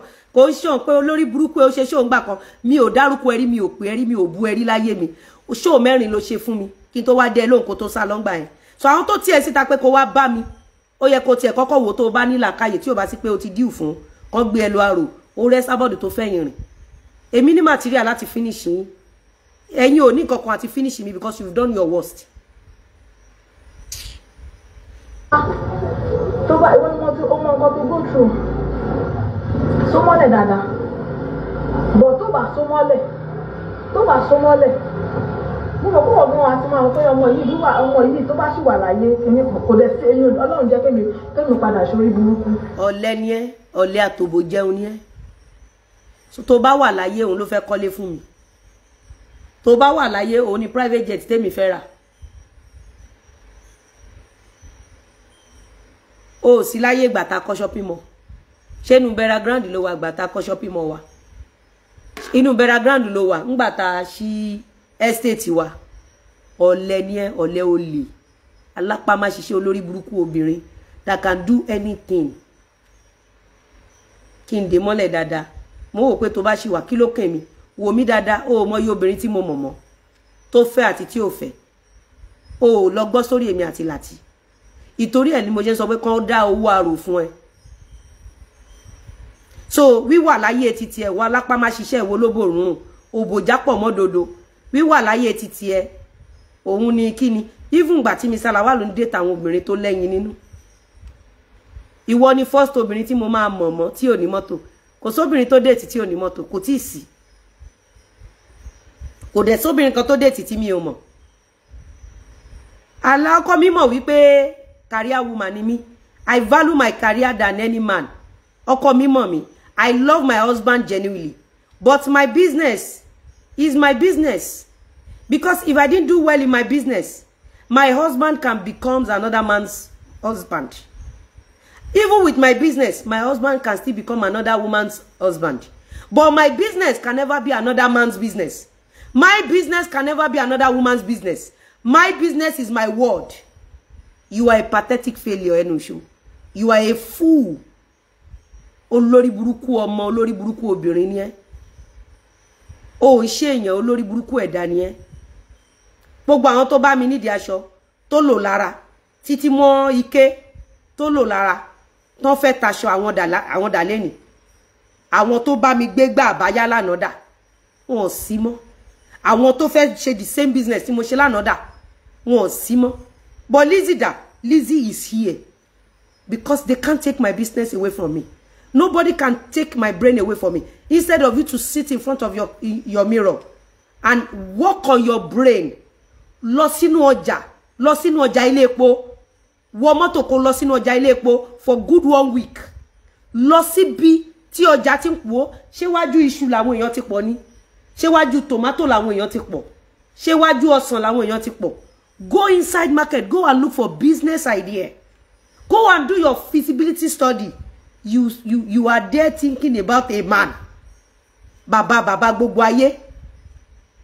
A man. Ọkùnrin tó jẹ́ wípé the only obìnrin tó lè mọ ibi tí ọkọ ẹ lọ, òun lobìnrin tí ọkọ ẹ ti kú. A ní ọkọ òun wà ńbẹ̀ yẹn, ibẹ̀ ló wà nìyẹn. In as much if your husband is alive, you cannot dictate for them. Either broke or rich, a man is a man. Except yìí tó kú ò bá ṣiṣẹ́. Yìí tẹ́kùn ẹ̀ bá ti bàjẹ́. Yìí tó kú ẹ̀ bá ti ń ṣiṣẹ́, they can do and undo. Kí ló mọ didi bàbá olówó aláyé bámbám tó fi ń dó ọmọ ọ̀dọ̀, tó ń dó cleaner, tó ń dó ìyàwó megad. You are a nuisance to the core.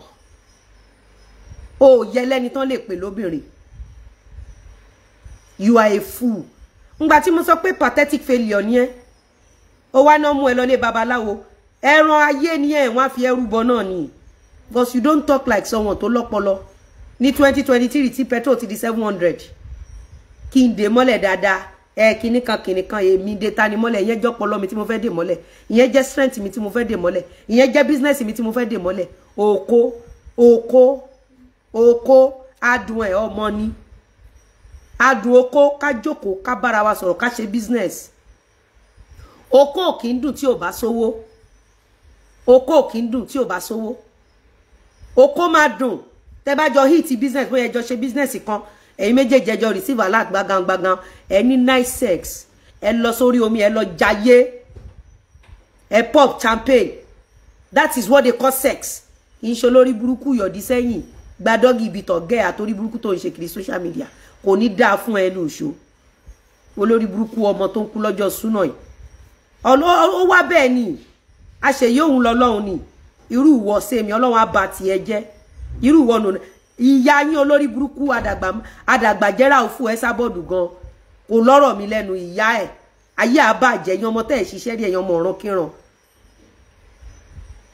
ẹ̀yin olórí burúkú ẹ̀dá kírú ìwọ máa sọ fún mi pé wíwà láyé tiẹ̀ àbò olórí burúkú ni ìyá ẹ ni o mọ ya osep tí mo ní o mọ ye mopo tí mo ní o mọ ya àwọn sales girl tí mo ní ìwọ olórí burúkú tó fọjọ́ kan ṣiṣẹ́ rí ló fẹ́ jẹ́ threat sí mi ìwọ jẹ́ salary tí mo gbọ́dọ̀ meet up every month kò ní iye ẹnu ìṣó no na ẹ̀yin èèyàn no na àwọn kankan wà tá gbọ́dọ̀ máa gbà láyé na Yorùbá for how long la máa disgrace ara wa ẹ gbàgbé ẹ na ẹ kó ẹ má ká máa ṣe bí olórí burúkú na irú eléyìí kẹ ìwọ tí mi existence ẹ gan mi ò mọ̀ ó mọ́lẹ̀ dáadáa ṣe gbọ́ pé mi sọ pé mọ́lẹ̀ heartbeat kò lè fi mí lẹ̀ olórí burúkú kí n so mọ́lẹ̀ ìyẹn jẹ́ góòlù tèmi ìyẹn jẹ́ aṣọ ìgbàlódé ìyẹn jẹ́ bíṣọ̀bù mi ṣe máa kún àkúwọ́ sílẹ̀ táwọn èèyàn ní rí bí fẹsẹ̀ sí ìyẹn jẹ́ ọmọ mi tó máa jẹ́yàn nínú ayé ìyẹn jẹ́ ìrìnàjò ayé tèmi kí n so mọ́lẹ̀ ẹ̀rí wèrè ní 2023 after donating 400 million owó wá gbà wá nímọ̀ràn pé ká dọkùnrin mọ́lẹ̀ ẹ rí pé ohun tó ṣe ló ń sọ ohun tó ń ṣe ló ń sọ ẹ rí pé ohun tẹnu ṣó ṣe ló ń sọ èmi dọkùnrin mọ́ olórí burúkú lélẹ̀ ìmẹ̀ ọ̀lẹ ní àfàjò ó wáyé tó dà mẹ́ kán dọkùnrin mọ́lẹ̀ 2023 kí ni màmá lákìjà fi ṣorí tí mi kí ni màmá lákìjà fi ṣorí tí mi fi ṣorí kí làwọn successful woman fi ṣorí tí mi fi ṣorí ṣe ìwọ gbọ́ pa àwọn màmá lákìjà ọkùnrin náà dè mọ́lẹ̀ tán fi jẹ́yàn àwọn pastor Fúnkẹ́ Felix you see them as someone tó di ọkùnrin mọ́lẹ̀ àwọn màmá Esther Ajayi you see them as someone tó di ọkùnrin ọjọ́ tí mo ti ń rí ìyá Esther Ajayi yẹn ìyá ẹnìkan ni máa rí pẹ̀lú aṣọ àdúrà ń lọ nìyẹn pẹ̀lú báìbù ẹ̀ ó ń báṣẹ́ ìránṣẹ́ lọ nìyẹn ọlọ́run àbá tiẹ̀ jẹ́ ẹnu ìṣó ọlọ́run àbá tiẹ̀ jẹ́ ọlọ́run àbá ti gbogbo ọmọ ẹ̀ jẹ́ ọlọ́run rídíkù yìí pọ̀ ẹ̀yìn èèyàn ẹgbàgbé òṣì olórí burúkú lọmọ eléyìí náà ẹ̀yin lẹ jẹ́ kọ́mọ ìlọ wá ṣẹ́ṣe náà nǹkan tó jọun la fi ń wéhun epo ẹ̀pà lójọ pọ́ sí ẹ̀ lírí náà wọ́n dẹ̀ ń lu ọmọ ìwọ̀n bá ti ẹ̀jẹ̀ dẹ̀ ń pàtẹ́wọ́ fún ẹ jẹ́ kí n parí show yìí kí n wá gbé lọ kí n gbé yín tàbàyé kẹ́ ẹ mọ̀ pé lórí burúkú lọmọ eléyìí. àfi tó bá fún ní wé àfi tèmi ò ti máa fún ní audience tí wọ́n bá dẹ̀ fún ní wé ti máa fún ní audience tó bá fún ní wé ó máa lọ bẹ́ẹ̀ kò yẹ àyàfi yẹn nìkan wo mí náà ṣé mo wá kéré nínú ayé mi ṣé mo wá kéré nínú ayé mi lórí ìdírè ló ń gbọ̀n pẹ̀pẹ̀pẹ̀pẹ̀ bí orí ọ̀nẹ̀ ìdírè òun rè ìdílé wọn gbọ̀n lọ́tẹ̀ kò ń ṣe ọyàn òun rè. Wetin dey worry you? You see say this one small, kò kéré, òun rè, shake it for daddy. Bó ask me ṣe wà yẹn, wà láìkàlà, bó ṣe wà yẹn, ṣé ẹjẹ sọkọ fún ìgbà táwa ní. Ẹ̀wọ̀n táwọn session, ojú bàbá gbà mọ́. Anamayowa ẹjọ́ mo ní audio ẹ̀rọ ẹ bá mi send audio tó ti wà nínú prison yẹn ẹ bá mi send audio tó ti wà nínú prison yẹn mo ní bọ̀ mi ò ọ̀nà ẹ̀jìn ẹ bá mi send audio tó ti wà nínú prison yẹn kí lẹ́nu ìṣó sọ fún wa onígbà táwọn wà ní station ojú bàbá ò gbà mọ́ Anamayowa ẹjọ́ tẹ́ bá ti send ẹ jẹ́ kí mọ̀ kẹ́ flash mi ẹjọ́ ibi tó ti wà nínú prison ẹ gbọ́ ó lójú bàbá ò gbà mọ́ ẹ máa gbọ́ bọ̀. Ìgbà táwọn station má dẹ̀ fi yẹn bàjẹ́ sórí nǹkan tí mo rí sórí ẹ̀jẹ̀ sọ fún yín ṣe rí wèrè kóyì kò lẹ́yìn ìdáríjì wàhálà kò lẹ́yìn ìdáríjì kò ń forgive anybody ó máa ń sọ àwọn èèyàn máa ń fi gbogbo kò ń forgive anybody mo dẹ̀ fẹ́ sọ fún gbogbo ẹ̀yin tó yẹ pé ti sọ̀rọ̀ ẹ̀rí bẹ́ẹ̀ ti sọ̀rọ̀ orí àbẹ̀ ti sọ̀rọ̀ kan pẹ̀tẹ́ wá bọ́ sa kinní kan wèrè kó wọ́n bínú mo ṣe ẹjọ́ forgive mi wàhálà kò forgive ẹ̀ sórí ohun tó ṣe yẹ má yẹ kẹ́ pàdé má yẹ kó rí ẹ mú evidence tó máa lò fún ẹnìyẹn òun forgive so it's better tẹ́ bá ti ní anything ẹ kàn ignore tẹ́ bá ti fẹ́ kí àwọn èèyàn tó kú tẹ́ fẹ́ ṣe kí ẹ ignore tẹ́ bá ti lè dárúkọ ẹ̀ ọlọ́run bá ń gbọ́ kò sí ọ̀tẹ́ lè fi wẹ̀.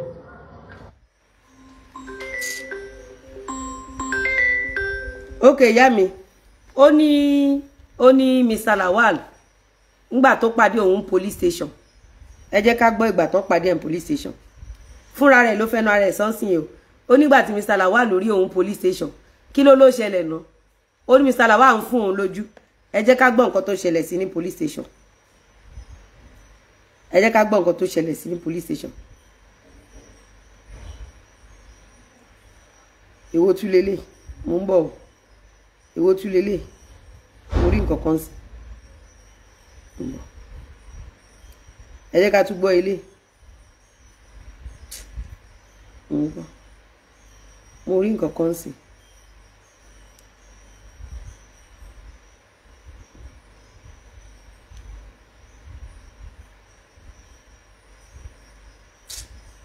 ẹ máa wo ohun tí yín ẹ máa wo ohun tí yín ọ̀nkú ẹ ṣáà máa wo ohun tí yín ẹ jẹ́ ká gbọ́ nǹkan tó ṣẹlẹ̀ sí ní ẹ jẹ́ ká gbọ́ nǹkan tó ṣẹlẹ̀ sí ní. ṣe rí olórí burúkú ọmọ tó ń sọ̀rọ̀ yìí ńgbà tán dé station wọ́n ní wípé gbogbo nǹkan tó sọ yẹn ṣé òótọ́ ni onírọ́ ni wọ́n ní kó bẹ̀bẹ̀ kó dẹ̀ lọ sọ lórí social media pé irọ́ ni ó wá pe Ike bọ́n nítorí pé Ike ṣì ń lò Ike fi ń gba owó Ike wá ní kó má bẹ̀bẹ̀ ṣé ń gbọ́ mi o Ike ní pé kó má ṣe kí ni kó má bẹ̀bẹ̀ ṣe rántí pé Princess Mope náà sọ fún wa póun sọ pé kó lọ bẹ̀bẹ̀ pé gbogbo nǹkan tó sọ pé irọ́ ni ó ní pé no òun ò ní bẹ̀bẹ̀ ó dẹ̀ ti sọ fún wa sí pé ńgbà tí Mr. Lawal rí òun ní police station ó ní ìṣòro gbé àbí kí ló sọ ó ní Mr. Lawal pé ó fún òun lójú ẹ jẹ́ ká gbọ́ nǹkan tó ṣẹlẹ̀ sí ní police station. ṣẹlẹ̀ ok so nǹkan tó fi sọ pé òfin wà bẹ́ẹ̀ nísìnyí ni pé ipe wọ́n sọ pé you are paying bloggers àbí. ní pé èmi náà pé blogger pé wọ́n sanwó fún mi ní pé èmi ọ̀nbú Lizzy àti láti. inú prison ló wà bí o. ó ní wọ́n ra mọ́tò fún mi ní pé wọ́n paste àkáǹtì mi lẹ̀ wọ́n ti ń béèrè mọ́tò kan lọ. ẹ máa gbọ́ ó náà ra mọ́tò fóun ẹ máa gbọ́ òkè lè bá mọ̀ pẹ́nu ìṣó ti ya wèrè ẹ máa gbọ́. kan lọ́wọ́ mi wọ́n béèrè kí mọ́tò lọ́wọ́ mi àti ìwé mọ́tò. ok kí ni yẹn ní ṣe pẹ̀lú wọn. mo ní Gistlover ni mo lọ bá bóyá fún mi gbà yẹn wọ́n ní èmi lọ gbé ọ̀rọ̀. but you are not telling them pé ebi ń pa àwọn ọmọ kò look after àwọn ọmọ no. ẹ̀rọ lórí burúkú Ike nínú prison ó ní kó sì máa sọ pé ebi ń pa tẹ́bi bá pa kí ló kan èmi pẹ̀lú ebi pa tẹ́bi bá pa kí ló kan ṣó tó ṣe olórí burúkú ìgbẹ́ ìdájí Ike àwáyé má ṣe rere ìwọ gangan lọ tẹnu ṣó bọ́ mo sì ń bọ̀ wá fún ẹbọjá parí ilé iná ṣó tó ṣe ṣé ṣó tí wọ́n máa fi ń fún yàn lóúnjẹ ni ṣó tó ṣe àbí ṣó tí wọ́n fi ń rí ṣara ẹ̀ o dẹ̀ fẹ́ dó Lawal o dẹ̀ end up láti dó clean hour àbí for you to have end up sleeping with alágbàfọ̀ gbẹ̀rígbẹ̀ tó tún sọ pé yes you are with your ale here that shows how desperate tó ṣe fẹ́ dó Lawal Ike ẹnu ṣó mọ̀ wípé o fẹ́ dó Lawal ẹnu ṣó mọ̀ pé o fẹ́ bà tòun jẹ́ bọ̀ mo máa tú àṣírí ẹ láfítà tá a bá gbọ́ voice note ẹnu ìṣòtán ẹ jẹ́ ká gbọ́ audio ilé. I explain everything to them. I explain but títí tó ti lọ́wọ́ àwọn agbára tó ti lówó gbogbo ìgbùgbọ́ ọlọ́pàá àti tẹ́lẹ̀ tó wà ní Ìkẹjà ẹ̀rọ ṣé ló láti ní pé kọ́ mú mi kọ́ sùn mi kọ́ gbé mi lọ kọ́. Okay. Wọ́n kí n tìrì pẹ̀lú pé mo sọ fún ìjọ kan pé tí mo wà ń bẹ̀ mo ní pé ó àlè fún ọlọ́pàá tó àrà sí ìjọ kan mú sọ fún ìjọ ìgbà tá ìgbà tẹ́ bá rán so that was their. Okay, so where did they put you now? Inú bẹ́ẹ̀dì kò ní fún mi bẹ́ẹ̀dì ni alágbọ̀n. Kí dé lẹ́nu ṣe sọ fún wa sí ó ní Mr. Lawal ló ń fún òun lójú ní police station wọ́n fún lójú kò lè parọ́ Mr. Lawal fún lójú àbí ojú kọ́ lélẹ̀ ṣojú kọ́ lélẹ̀ ẹja gbọ́ díẹ̀ síwájú sí kí ló sọ fún wa sí ó ní Mr. Lawal ló ń fún òun lójú ní police station àbí nǹkan tó sọ ṣe ẹ̀rí lèmi máa ń gbé wá àwọn olórí burúkú ẹ̀dá tó máa ń parọ́ tó máa sọ fẹ́ni tó ń sòtọ́ pé ń parọ́ wọ́n máa ń trend ẹ̀ ní irinṣẹ́ táwọn fi ń jẹun nìyẹn ẹnu ìṣó tó sọ fún wa ń sìn pé ńgbà táwọn pàdé police station Mr. Lawal ń ṣe ojú sí òun Mr. Lawal ń ṣe sí òun tẹ́pọ̀ òun fún audience prison tó gbàrè ẹja gbọ́ síwájú díẹ̀ sí. Okay, so ṣé mo lè máa pe number if I want to get through to you? Okay. Sanu ti wà lọ́nà bẹ̀yẹn wọ́n ń bọ̀. And then àwọn àti ti gbá àwọn èèyàn dìde tán pọ̀ gbogbo kíní yẹn náà sọ pé ó máa wọnú pressing sí it's going to be very very dirty it's not some gbogbo àwọn AIG gbogbo wọn náà ti pè. ó sọ pé ẹ̀yin lẹ gbé èmi ni mo rán àwọn blogger èmi mo rán yín pé ẹgbẹ́ òun ẹgbẹ́ ìyàwó òun sórí. ṣe é rí gbó ti rí mẹ́ta ẹ lọ dáwọ́ àrò ẹ má dáwọ́ ilé owó àrò ní ká ẹ dá fẹ́nu ìṣó lẹ́yìn tó ti kọ lẹ́tà ẹgbọ́n ẹjọ́ tó ń rò nínú prison ọjọ́ kan ló máa lọ fẹ́wú bẹ́ẹ̀ tí ò ní dé mọ́nú prison yẹn ike ò dẹ̀ bá rò bẹ́ẹ̀ bó lè lọ lọ́jọ́ kan kò ní dé tíké ni pé kíké mèkè owó tíké bá ti mèkè owó kẹ́nu ìṣó lo ẹ̀wọ̀n gbére kó ríbi kó àwọn ọmọ ẹnu ìṣó kó fi tọrọ bára kó máa fi sanwó ṣọ́ọ̀bù ẹ̀ lọ kó tíké wà after nìyẹn ẹ má gbàgbé pé Mr. Lawal fún lójú Mr. Lawal ṣe sí òun ni ò fún Mr. Lawal lọ audience ní police station èmi ò ẹ mọ̀ pé rí lèmi máa ń gbé wá. The Nation agbóhun sí kinní kan abẹ́rẹ́ òun abẹ́rẹ́ sí pé gbogbo àwọn anílẹ̀ òun ò dáa gbogbo àwọn tó dáa owó iná gbówó wọn padà almost wọn kinní kan million lówó tóun ti lose òun pé yẹn lọ sí kóòtù ní kí wọ́n ní kò sí revision ká máa bọ̀ ní Nàìjíríà àpárọ̀ oríṣiríṣi. gbogbo nǹkan tó sọ kí ni ẹnu ìṣó sọ ẹnu ìṣó ní irọ́ ni gbogbo èrò oríṣiríṣi ẹ̀yin èèyàn yìí tó kà sílẹ̀ fúnra rẹ̀ tí ẹnu ìṣó padà conclude pé ó ṣàparò oríṣiríṣi láàrin èmi àti yín àtijọ́ tí ò ní sí ayé mọ́ ṣé òótọ́ ni àbó òótọ́ kọ́ ẹjọ́ èwo ló sọ nísìn tí ò ṣe òtítọ́ àmọ́ kí lẹ́nu ìṣó pé ẹnu ìṣó ni ó parọ́ oríṣiríṣi irú ẹni tẹ́ ń bá dí ẹ má bínú ẹni tí Mr. Lawal fún lójú ní police station ó ti wọnú sẹ́ẹ̀lì wọ́n fún lójú wọnú prison ni o ẹ jẹ́ ká wá gbọ́ ibi tí Mr. Lawal ti wá exchange number pẹ̀lú ẹ̀ tó ń ṣakọ tí ò fẹ́ fún wọn l'audience ẹjẹ́ gbádùn ẹ̀. They are coming there kò sí kankan tó fẹ́ ṣẹlẹ̀. ọ̀gá ọlọ́pàá ẹ̀kọ́ sọ pé òkè òun máa rí evidence ti tèmi pé kóun tó gbé mi lọ. gbọ́ àwọn ọlọ́pàá tó kù fún wọn evidence ọgbà fóònù lọ́ọ̀yà yẹn. Don't worry about it gbogbo ẹ̀ ló máa. lára pé Mr. Lawal ṣe ojú sí náà ni wọ́n fi gba fóònù lọ́ọ̀yà o lọ́ọ̀yà náà wọ prison kẹ máa wo graffiti ẹ̀ṣẹ̀ tó ṣẹ̀ àmọ́ kí ló sọ ó náà parọ́ oríṣiríṣi àtòun àti lọ́ọ̀yà wọ̀ nínú prison lára bí Mr. Lawal ṣe ń ṣe sílẹ̀ ń gbọ́ yẹn o àbí Mr. Lawal ò ṣojú sí òun ni ò fún Mr. Lawal ní audience bó ṣe wà yẹn Mr. Lawal ń pè yẹn ń bẹ̀bẹ̀ lójoojúmọ́ òun ni ò fún l'audience ẹjá gbọ́ díẹ̀ sí ká tó máa lọ. ló máa tán look listen yẹn. máa yẹ kó omi tẹ̀sẹ̀ fún fọ́ọ̀mù mo yẹ kó bí máa yẹ ṣe délé àánú máa yẹ kó ń ṣe mí fún fọ́ọ̀mù tó fi lọ. listen yẹn. The road to freedom, listen, the road to freedom is not easy, yeah? Olórí burúkú ni ké. Ó ti client ẹ̀ mọ́ prison fúnra ẹ̀. Ó tún wá ń pàrọwà. Ó tún wá ń pàrọwà fún kí lorúkọ ẹ̀. Ó tún wá ń pàrọwà fún client ẹ̀. Ó ní wípé client òun ó ní the road to freedom is not easy, yeah? Ẹ gbọ́ mi, the road to freedom is not easy, yeah? Olórí burúkú ni ike ya wèrè gan ike ọjọ́ kan bí eré ni ẹ kàn gan eléyìí ń lọ fi wẹ kọ́lẹ̀ mo ń gbọ́ ẹ máa gbọ́. Yeah, It's a fight to finish something. We're gonna everything will be sorted out. Nínú prison. Oh, le tire.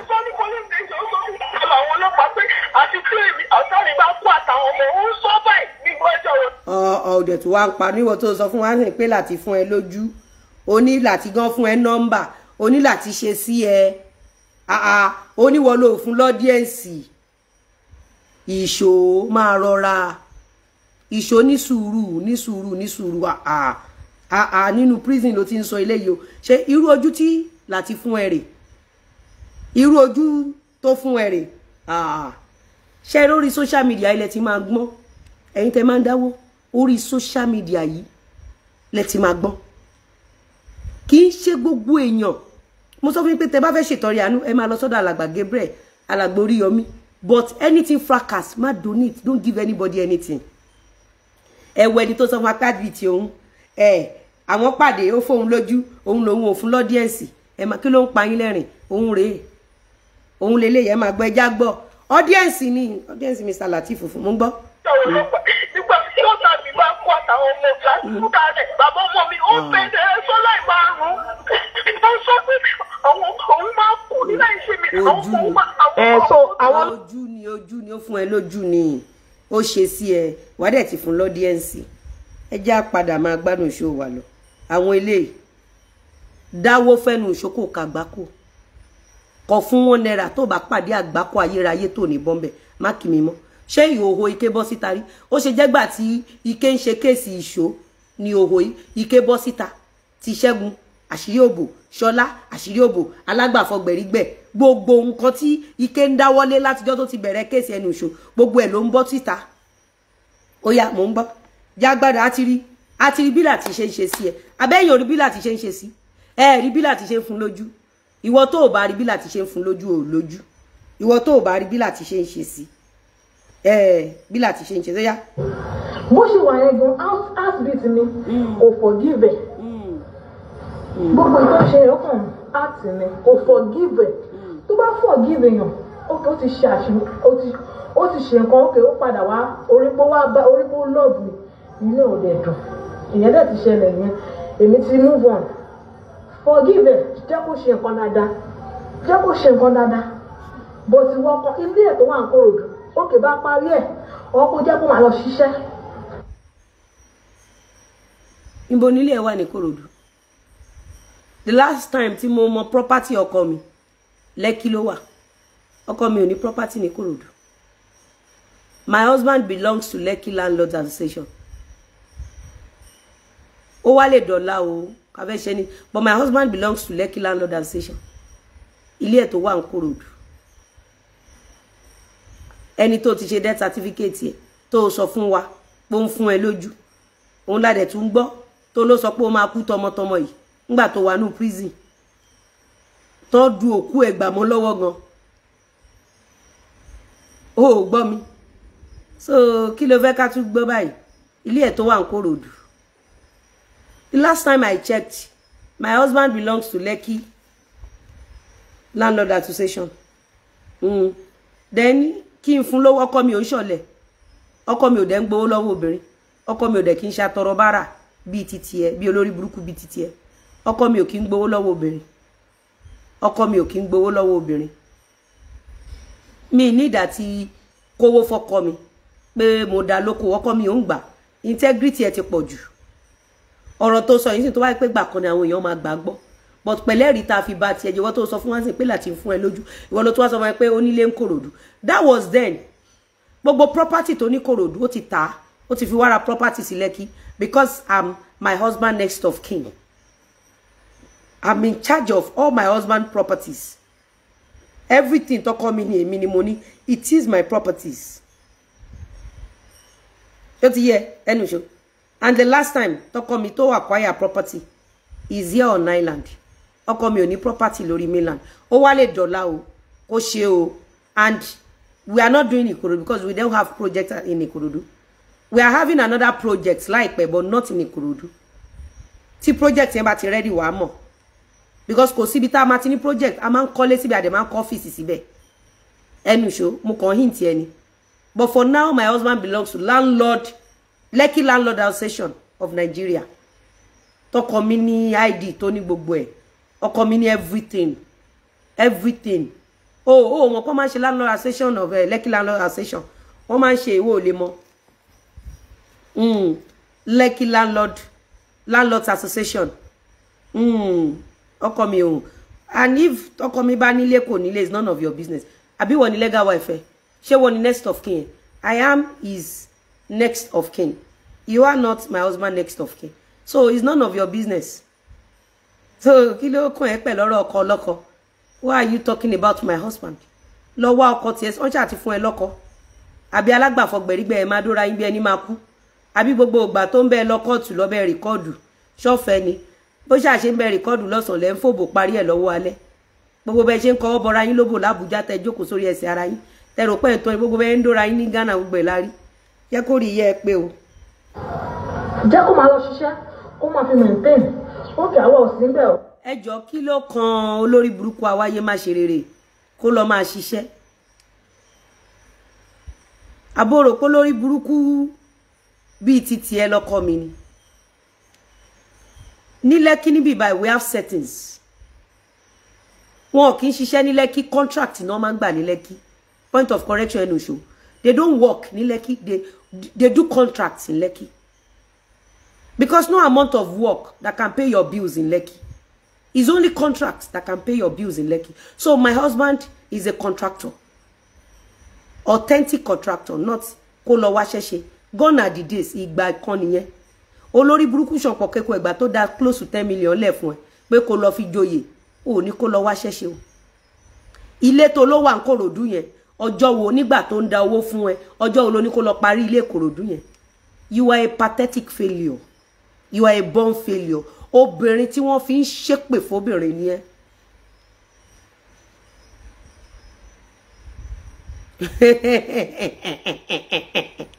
Ẹ̀gán nǹkan tí Lukman Bada sọ. Only the way you take these people insults so calmly and trivially is really amazing to me.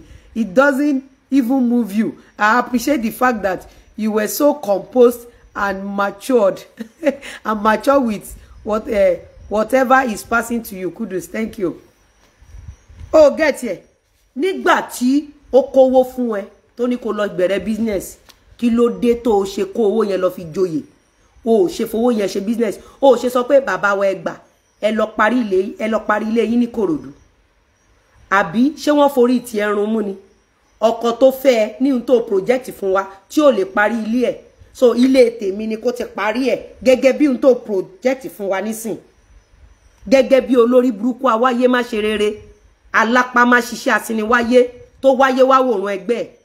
For you to have come out láti máa sọ pé ilé ẹ̀ tó kọ́kù sí Ìkòròdú kó wó fún kó lọ parí ẹ̀. Kí ló dé tí wò ó ṣe jẹ́ kó lọ parí ẹ̀ nígbà tó wà pẹ̀lú ẹ̀? That means you are a failure. Àbìlú aburú wà lára ẹ̀. It means pé gbogbo ọkùnrin tó bá pàdé ẹ̀ àṣetì máa wáyé ẹ̀ àfi tọkùnrin yẹn bá fi ẹ́ sílẹ̀. No wonder gbogbo àwọn tó dáwó fún ẹ ní àkọlù, àkọgbà, àgbàná, ìbànújẹ́, ẹ̀sìn àgbáyé kọlù wọn. Ẹnu ìṣòwò gba àwọn tó dáwó fún ẹ.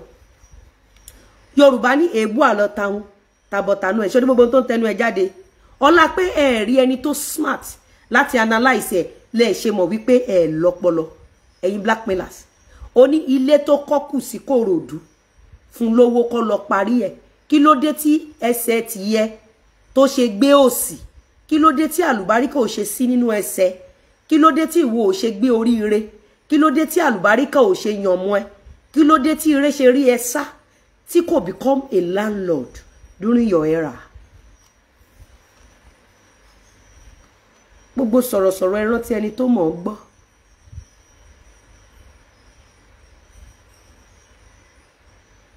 Telling your fellow woman pé ọkùnrin tó lóò fẹ́ rí ìwọ ló sọ fún apò fẹ́ rí o pó kọ́lé kan kù fún lówó kó parí ẹ̀.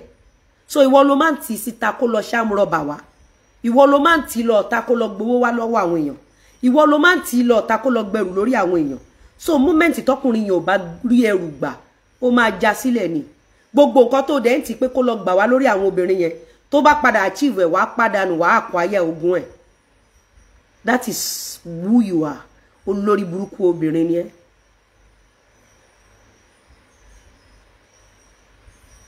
Olórí burúkú obìnrin ni ẹ́. Telling a man ilé tó ń kọ́ lọ ní Kòròdú tí ó parí ẹ̀ fún lówó kó parí ẹ̀, fún lówó kó lọ bẹ̀rẹ̀ iṣẹ́. So bó ṣe máa ń ran níṣẹ́ nìyẹn, lọ bá wọn, lọ gbowó wá lọ́wọ́ wọn. Tó bá wá fi owó yẹn achieve tán, wá pa. Wo bó ṣe ń sọ̀rọ̀ sí ẹni tó mú ẹ kó nínú ilé pákó, tó mú ẹ sínú 3 bedroom all and suit. Ẹni tó mú ẹ kó nínú ilé pákó, ìwọ olórí burúkú ọmọ tó ní TV, tó mú ẹ sínú ilé $500,000 lọ́dún. Wo bó ṣe ń rí dínkù ẹni tó ṣàánú fún ẹ tó ń bẹ tó àwọn olórí burúkú ọmọ tó ní jèrè tó máa ṣánkú mọ́ ẹ lọ́wọ́. Tí ò ń ṣọmọ ẹ. Wo bó ṣe ń rí dínkù ẹ sí -0. Ó wá ń jẹ́ kó yé wa pé ìwọ ló máa ń tì lọ ta. Kó lọ gbá obìnrin wá, kó lọ gbowó wá lọ́wọ́ obìnrin. That is the clear picture you've been painting to the whole world. Show to ṣe. Just imagine me telling someone, tọ́ta mi ti fẹ́ rí pé ibi tó wà yẹn ní kàn fún ẹ lówó kó lọ parí ilé ẹ. So ṣọ́n forí tèmi gbóòórùn mú ni. Ṣọ́n sọ pé èmi náà ò lè dowó lẹ̀ fún ọkọ mi kọ́kọ́ mi kọ́lé. Àbí èmi náà ò lè kọ́lé. Àbí mi ò lè jẹ́yàn nínú ayé. Ṣé mi wáyé wá wòran ẹgbẹ́ tèmi ni? Coming online to say, ibi tó wà yẹn lọ kówó fún kó lọ bẹ̀rẹ̀ iṣẹ́. So you are telling us pé kò níṣẹ́. Bẹ́ẹ̀ ó dẹ̀ kó close to 10 million fún ẹ. Ó dẹ̀ lọ fi gba oyò, ó fi bẹ̀rẹ̀ business. Ẹnu ṣó, ó kó close to 10 million fún ẹ, ó lọ fi gba oyè. Olórí burúkú, ó lọ gba oyè oyọ̀ sí kó àdínì. Olórí burúkú tí ò níṣẹ́ lápá tó lọ ń gbà dínì. Elépè ẹ̀dá aláṣẹ́wó àdínì. Yọ̀dí gba 2000 àdínì. Ẹni èpè àdínì. Ó lọ gbà yá àdínì. Ńgbà tó rí pé mo ti gbà yá àdínì. Ó lọ gbà yá àdínì olórí burúkú àdínì. Aláṣẹ́wó àdínì. Yọ̀dí gba 2000 àdínì. Asiniwáyé àdínì. Awáyé wá wòrán ẹgbẹ́ àdínì. Ìwọ òye kówó yẹn fún pé bàbá wa, ẹ fowó yìí lọ parí ilé yín ní Kòròdú. Ó sọ bẹ́ẹ̀. Ó sọ pé bàbá wa, owó yìí máa lọ fi bẹ̀rẹ̀ business. Ìwọ ò sọ bẹ́ẹ̀. Àmọ́ wá ń sọ fún wa nísìn wípé káwa kówó fún kó lọ parí ilé ẹ̀. Kí wọ́n rí bí pa kó rí bí gbalé yẹn. Ó tó sọ fún wa nìyẹn. Gẹ́gẹ́ bí olórí burúkú obìnrin tó fi ibi ṣú olóore. Gẹ́gẹ́ bí asiniwáyé obìnrin tó jẹ́ pé báárà gbà lọ́wọ́ Mary, gbà lọ́tún, gbà lósì, gbà níbí, gbà nítọ̀hún ní gbogbo ìgbésí ayé ìyá ẹ̀ tó ṣánkú tó ṣán lọ. Tí ò bá sí wípé báárà ti wọnú ẹ̀ jẹ, wá ìtọ́ ìmá sọ pé kíyàwó kówó fọ́kọ, kí n lówó bí ìdàróṣà. It is my money, it is not my husband's money. I can give my husband anything at my own convenient time. It is not my duty to give my husband. And the kind of husband that I have, he doesn't collect from a woman. My husband can go out and borrow 2K rather than collecting 1 million naira from you as a woman. That is the kind of man I marry. Ẹnuṣo, o lè make ẹ̀ tó máa fi kú. Ó ń sọ fún wa nísìn wípé máa yẹn ṣàṣetì nígbà tó ń fẹ́. Ó wá ní kẹ́mi kówó fún bí ká nípò lórí burúkú ìyá ẹ̀ ó ṣiṣẹ́ owó pamọ́ sí mi lọ́wọ́. Kí n kówó fún kó kọ́lé tán kí wọ́n rí bí pàdánù. Kó rí bí jogún ilé ẹ̀. Because you are just using that man láti lọ máa fi tọrọ bára. Kó lè acquire nǹkan kó lè pàdánù. That is the whole picture. Not that you love Lawal or you want to settle down with him. Oh, lọ́mọ fún. Gbogbo ọmọ mẹ́rẹ̀ẹ̀rin ó make sure pé kò sí kankan tó jẹ́ títí ẹ̀.